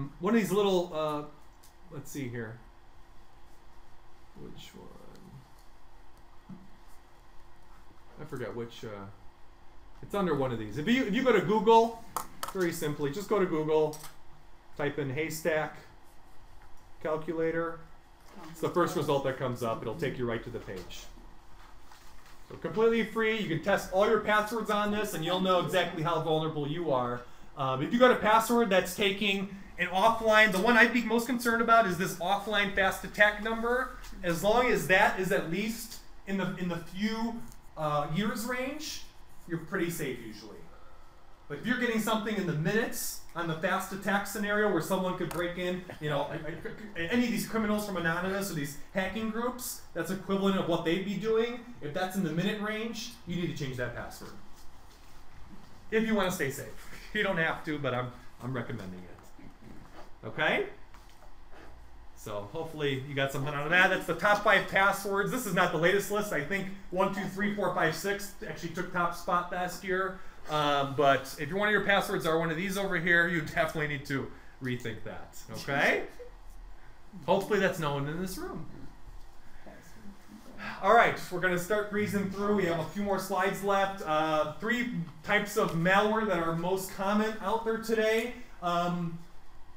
Calling everything a virus is actually a misnomer. Most things that we get on computers these days are not viruses. Viruses are things that were common in the early 2000s that were out to do little bits of mischief, that weren't very complex. The bad stuff that's out there that we're getting on systems is one of these 3. Spyware, which is meant to spy on you, just like it sounds, log your keystrokes, find your passwords, send that back to criminals, steal your accounts, get into your information, okay? That's spyware. Ransomware, very hot as of this year. It was growing starting in late 2011, 2012, but a thing called CryptoLocker came out this year that goes ahead and actually holds your files hostage until you pay the criminals.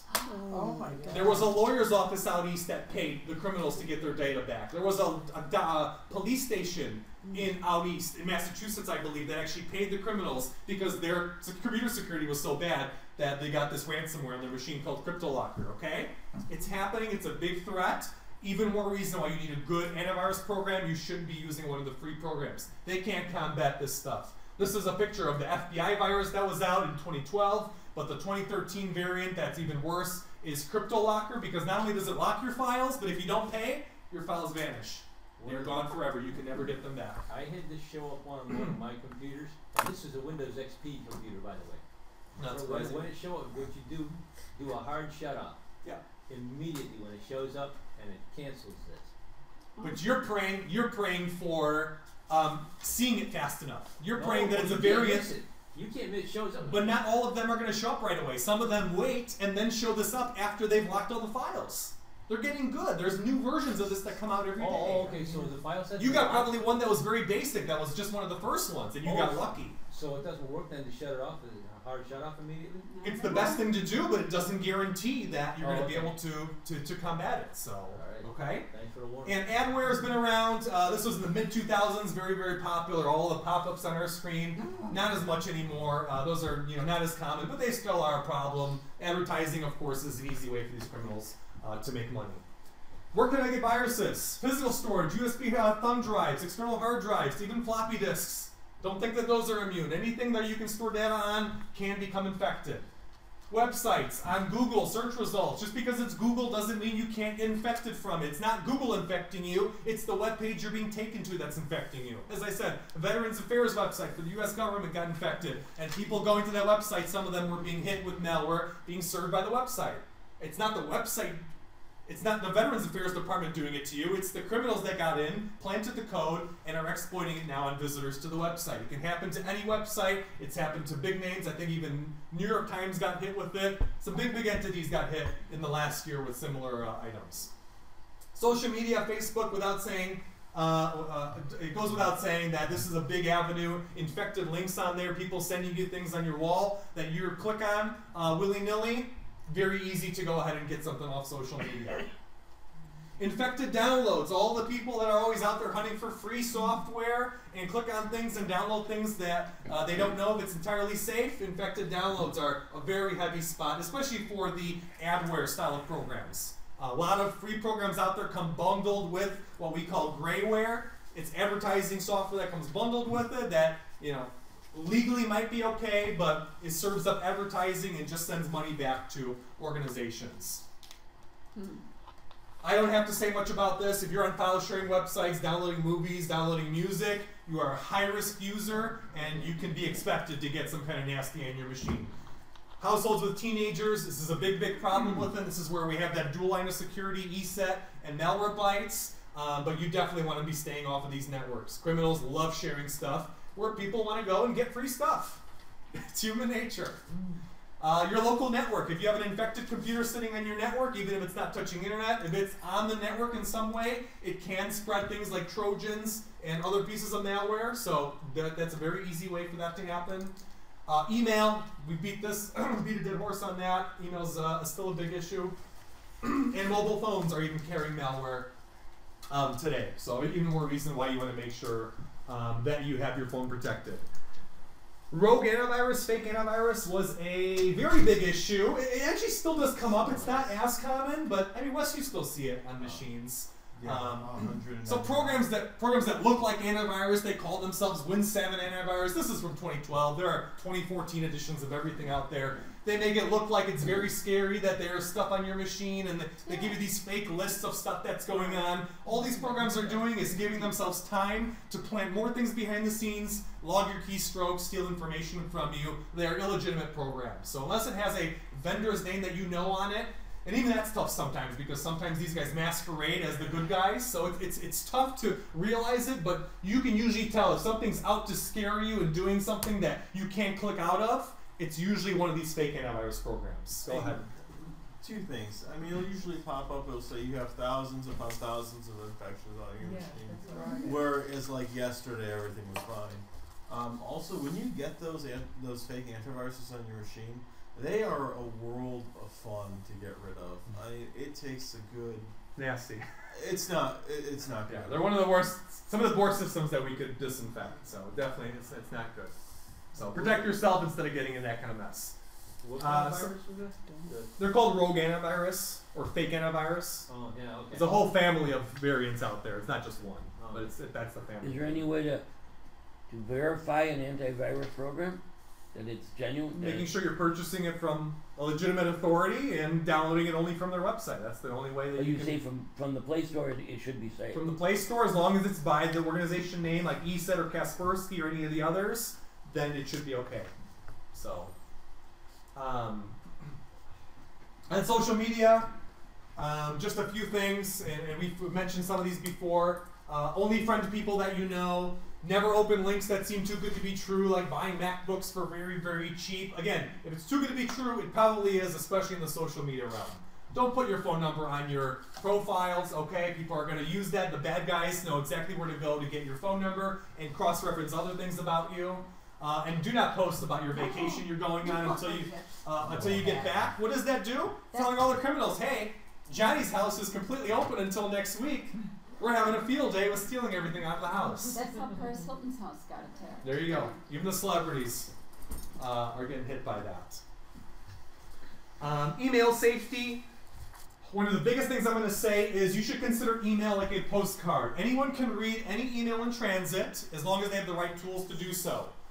Do not send credit card numbers in email. Do not send social security numbers in email. No one of a legitimate authority will ever ask you to send something back in email of that sort. If they are asking you to, they're going to use an encrypted email service to make sure it's locked in transit. So definitely keep that in mind for yourself. Don't fall for the Nigerian prince scams. Don't fall for the spam messages. A lot of people have been trained about this over the years. I know I'm saying the same thing you've heard, but people still fall for this, and this is why spammers still do it, because there are people, God forbid, that still respond to these darn things. There are people that are buying Viagra off spam emails, and that's why they still send these messages out. They wouldn't do it if they were making money on it. So someone's still clicking on these things. And they're not always like really ridiculous, where it's like a Cupid service or like Viagra. I've had spam where it says that it's from a friend of mine, and it's like, oh, I'm in Florida right now, I got mugged, like, please send me money because I don't have money to get back home. And playing on emotion, playing on fears. If you get a message like that from someone, that something like that happens, call them and ask them if that's really going on. Okay? This is a phishing email. I know we only got a few minutes, but I want to definitely tackle this. How does a phishing email look? This was actually from a customer that asked me, is this a phishing email? I verified for him that it actually was. Some of the things that make up a phishing email. The name has things like a restricted sign that no legitimate organization would ever put that in the from field of an email that they're sending out. That is a telltale sign if they're trying to make themselves look over legitimate by putting a restricted or copyright symbol. Using goofy English, like putting ... after in the subject line. No organization would ever do that. Broken images, telltale sign right there if the image doesn't work. Logo is a bit too large, doesn't look accurate. If you've got emails from Microsoft, they wouldn't take up a fourth of their page with their logo like that. Here we go, broken English. Due to a new vulnerability which is exploited by hackers, Microsoft Digital Crimes Unit in 2013 has hereby developed a new secure way for your security. That doesn't sound right. Something's a little off over here. And then they continue over here. And Microsoft products are hereby required to validate their. They're not using a possessive form of their. If you know your English, you know something's up over here. So again, look at the context of the message. Look at how they're speaking in there. If it doesn't sound right, any email sent out by a big organization will be spell checked tooth and nail. You will never get something with that kind of broken English in it from an organization. And again, this came in 2014. They're still marking their stuff as 2013. Microsoft would never make that kind of mistake. And this link over here, I have it on the next slide, but a link like that, if you scroll over it and look at where it actually takes you in the status bar of your email, you'll see it goes to some goofy website not connected with Microsoft. And it looks just like this. Look at that. That's a woodgrovebank.com. Look where it's actually taking you. It's taking you to a bogus page of some sort. If you highlight a link in an email that is supposed to be legitimate, it's supposed to take you to exactly where, back to the organization. With Citibank, you're going back to Citibank. You're not going back to a number that you've never seen or heard of. A lot of people do not realize that if you hold your cursor over the from, it'll give you. Yeah, that's what this does. So right here, I'm showing an example of it. If you roll your mouse over it, you will see where page it actually goes to. But you're amazed at how few people realize that or know that. Exactly. Most people don't think about it. They just think it looks legit. I gotta click on it. I learned that a long time ago. So we've been talking about this even more so over the last year.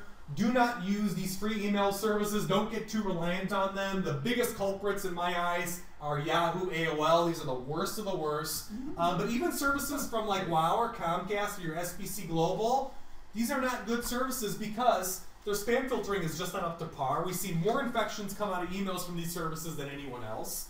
They use poor security protocols on their platforms. They don't have the money to spend on good email systems. Don't think just because they provide your internet that they know how to do email. It's not true. The two outlets that we recommend by far, Gmail and Microsoft's Outlook.com service. They're really only two free services that you should be looking at. Could you repeat, what were those two? Gmail from Google, right, and Outlook.com from Microsoft. Yeah. It's the new Hotmail service. I've got both. One thing I want to say, if you have an Ameritech email or an AT&T email or the SBC Global email, switch, because what's going to happen one day is you're going to get locked out of the account, and who's the one that's providing that email service to AT&T, they will not reset your password for you. And if you at some point drop AT&T and switch to Comcast or WoW, what they'll end up doing is just locking you out of your account, and you'll never get into your email ever again. It's a big problem with AT&T accounts. So what happened is AT&T got really cozy with Yahoo about 4, 5, 6 years ago, and they let AT&T borrow the Yahoo email service, and then just recently they got really angry at each other, so they dissolved the relationship. So now people with these SBC Global email accounts that are on the Yahoo mail service, they treat each other like pariahs. Oh, it's not our problem, you call AT&T. Well, it's not our problem, you call Yahoo. And you're going to go through this roundabout, back and forth. It's a nasty cycle. You don't want to get locked into that. I would say do not use a vendor's email as your primary email address. It's a bad idea, because as I put, when you move, you lose that email address. Some services like Comcast let you pay for it indefinitely. Some services like AT&T, SBC, tell you, hey, you're off the service and you're losing the email address. If you get an email for 5 years and you move and you can't keep the same service, would you want to have to lose that email address that hundreds or thousands of people have? Something to think about. That's why I tell people, do not get reliant on those free email services. So currently, if you sign up with MSN for email, you're going to get a Outlook.com. But if you have a legacy account with them, it's the same. Like if it was Hotmail.com. Hotmail uses that now, so that's just the same. Because it does show up. Correct. Yeah. So it's The most problematic ones are the ones connected to these providers, Comcast, WoW. Again, because as soon as you move and you cut service with them, they have the full right to get rid of your email address. And I've had a lot of people come crying to me, and I say, I can't do anything. I really can't. I have no control. You are renting that email address from them, and they have the right to terminate it at any time. Well, what happens now if you're in a service like Yahoo, you're deep in the service with all these saved folders and so on, and then you you can get all switch. this You're not locked into it. You can switch. I know, but then you've got all these folders and all this information, and it can be transferred in. Gmail makes it fairly easy. Outlook makes it fairly easy. It can be transferred into the service. We help people. We sit down with them. We can help you move that out of there. So we've moved quite a few people last year, Wes, from these email services. So it's doable. Takes a little bit of time, but it's well worth it. So you don't get caught in a trap like that. It's not hard. No, I even did it. So one of the last slides we have, we always make this plea: upgrade your internet browser. If you're still using Internet Explorer, especially if you're in Windows XP, that means you're not using Internet Explorer that's any later than version 8, which Microsoft considers unsupported already, which most websites do not even support anymore. The safest browser that you could be using out there, a lot of people like Firefox, which is just fine. Firefox is very good. But Google Chrome by far is what we publicly recommend to people. It's got the best security protocols in place. It's got a thing called sandboxing that they use, which pretty much separates every single tab that you have open into a separate sandbox. So if something goes haywire or it tries to infect you from one tab, it doesn't bleed into other browsing sessions for you. So Google Chrome is definitely one of the Google products that we push very heavily, and it's totally free. There's no reason not to use it. It's out there for Android phones, all Windows computers, and all Mac computers on the market. Okay, you can get that at google.com/Chrome. Very simple, easy to remember. And that is our marathon of a class. I'm going to take any questions from the crowd and open this up to Q&A from everyone. What does the cleanup program do? Cleanup? What kind of cleanup program? Like, supposedly if you browse the web a lot, periodically to prevent your computer from slowing down? So cleanup tools are usually to delete temporary files, to delete cookies off your computer, delete some of those things that build up as you go online. Because any website you go to, in order for you to see the website, it downloads a copy of that website to your machine temporarily. Most modern computers flush that data out on a relatively decent basis, but older systems like XP, they don't know how to do that properly. Even Vista has some problems with clearing out that cache and those temporary files. So doing that is actually a good thing. It's a good thing to clear out those temporary files, because a lot of viruses also hang out in those areas. So Windows 8, you wouldn't need it? Windows 8, you probably don't have to worry about it. So, any other questions? Yes? Do you have to have or buy an antivirus product for each device you own? If you choose to go with a product like ESET, and most companies have this, if you go with ESET, we usually advise people to get like the family plan they have, where you have to protect each single computer. Yes, you do have to get a license for every single computer, but they make it cheaper for every extra computer you add. Well, so you don't pay full price for 4 computers. Let's say you want it on your phone too. I think that those are separated for ESET. Yeah, they might be. Only the small business version you can bundle all of that. But for homes, yeah, you have to buy the mobile one for your phone separate in the Google Play Store, and then you have to go on the website and purchase ESET for your computer systems through that route. And that's really more of a licensing restriction with the Google Play Store for the vendors. And it's not like they can give you a code and then you just download it because, Google wants a little share of that download. Okay. Any other good questions? I wrote this down. Is Java is good or bad? Oh, if you Les is going to say something different than me. Okay, so here's my take. If you're going to use it, it's great. Make sure it's up to date. If you never use Java, just uninstall it.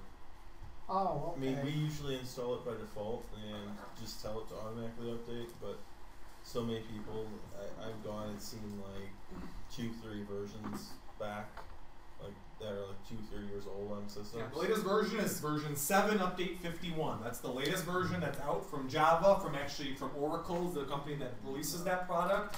If you're running like version 6 or God forbid version 5 or 4 in your installed programs list, you need to get rid of those old versions and go get the newer version for yourself. So Flash Player's the same thing? Flash Player's the same mode. Yep. Flash Player. Okay, here's my recommendations on Flash Player. Remove Flash Player from your computer and install Chrome, because Chrome has a built-in Flash Player. Yes. And it's always up to date. Yeah, that's another good part of Chrome, is that they actually work with Adobe. They bundle Flash Player, so when Chrome updates automatically, you got latest Flash Player at all times. So that's the safest way to do it. If you're running a computer older than Windows 8, your Internet Explorer, you have to get a separate Adobe Flash Player download, and most people do not keep that up to date. The older it gets, the more vulnerable your computer becomes. So Chrome is the easiest way to keep up to date with the Flash Player game. Go ahead, in the back. Windows 7, is that something else? Windows 7 is the predecessor to Windows 8. So Windows 7 is still in the market. Windows 7 we install for businesses a lot still. You can still get it. But if you look at it from a security standpoint, Windows 8 is a decent amount safer than Windows 7. It's the latest, isn't it? It's the latest one. It's got all the latest protections. It's got BitLocker. It's got a lot of things that Microsoft put under the hood to keep infection rates down. How much do they usually cost Windows 8 computer? A Windows 8 computer, you can buy them for as cheap as, a decent machine for as cheap as $450 or so. Okay. They're not as expensive as they used to be. Very cost effective. Any other questions? So if I wanted to upgrade from Windows, whatever I've got, would you say I had 7? You have and I wanted 7. to go to Windows 8.1. Are you saying I need a different computer? Or can You don't. No. If it's a Windows 7 machine, almost any Windows 7 computer can run Windows 8. So it's just a matter of buying the update and installing it. The only thing I'm going to caution is if you're upgrading from Home Edition to Pro, you have to do a clean install on your system.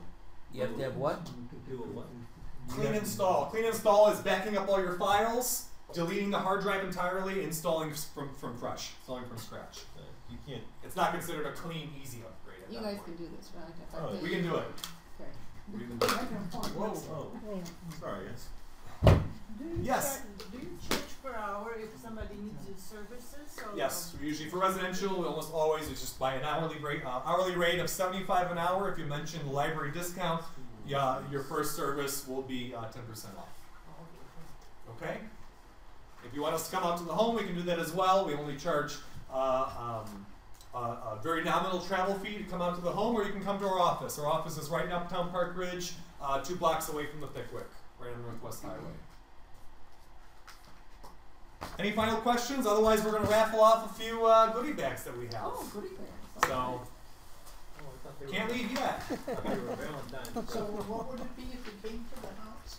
If we came to the house, it'd be the hourly rate plus the nominal travel charge that we have. Oh, okay. So, yeah, we just have to pay for our gas and travel time. All right. If you have any other smaller questions that you want to ask, just come up to us as we're tearing down here today after class. I'd be more than willing to answer. Wesley will be on hand. I'm going to turn off the recording so we can do our raffle and we don't get anyone's names caught on the recording. Okay? Oh, you have to use our names. No.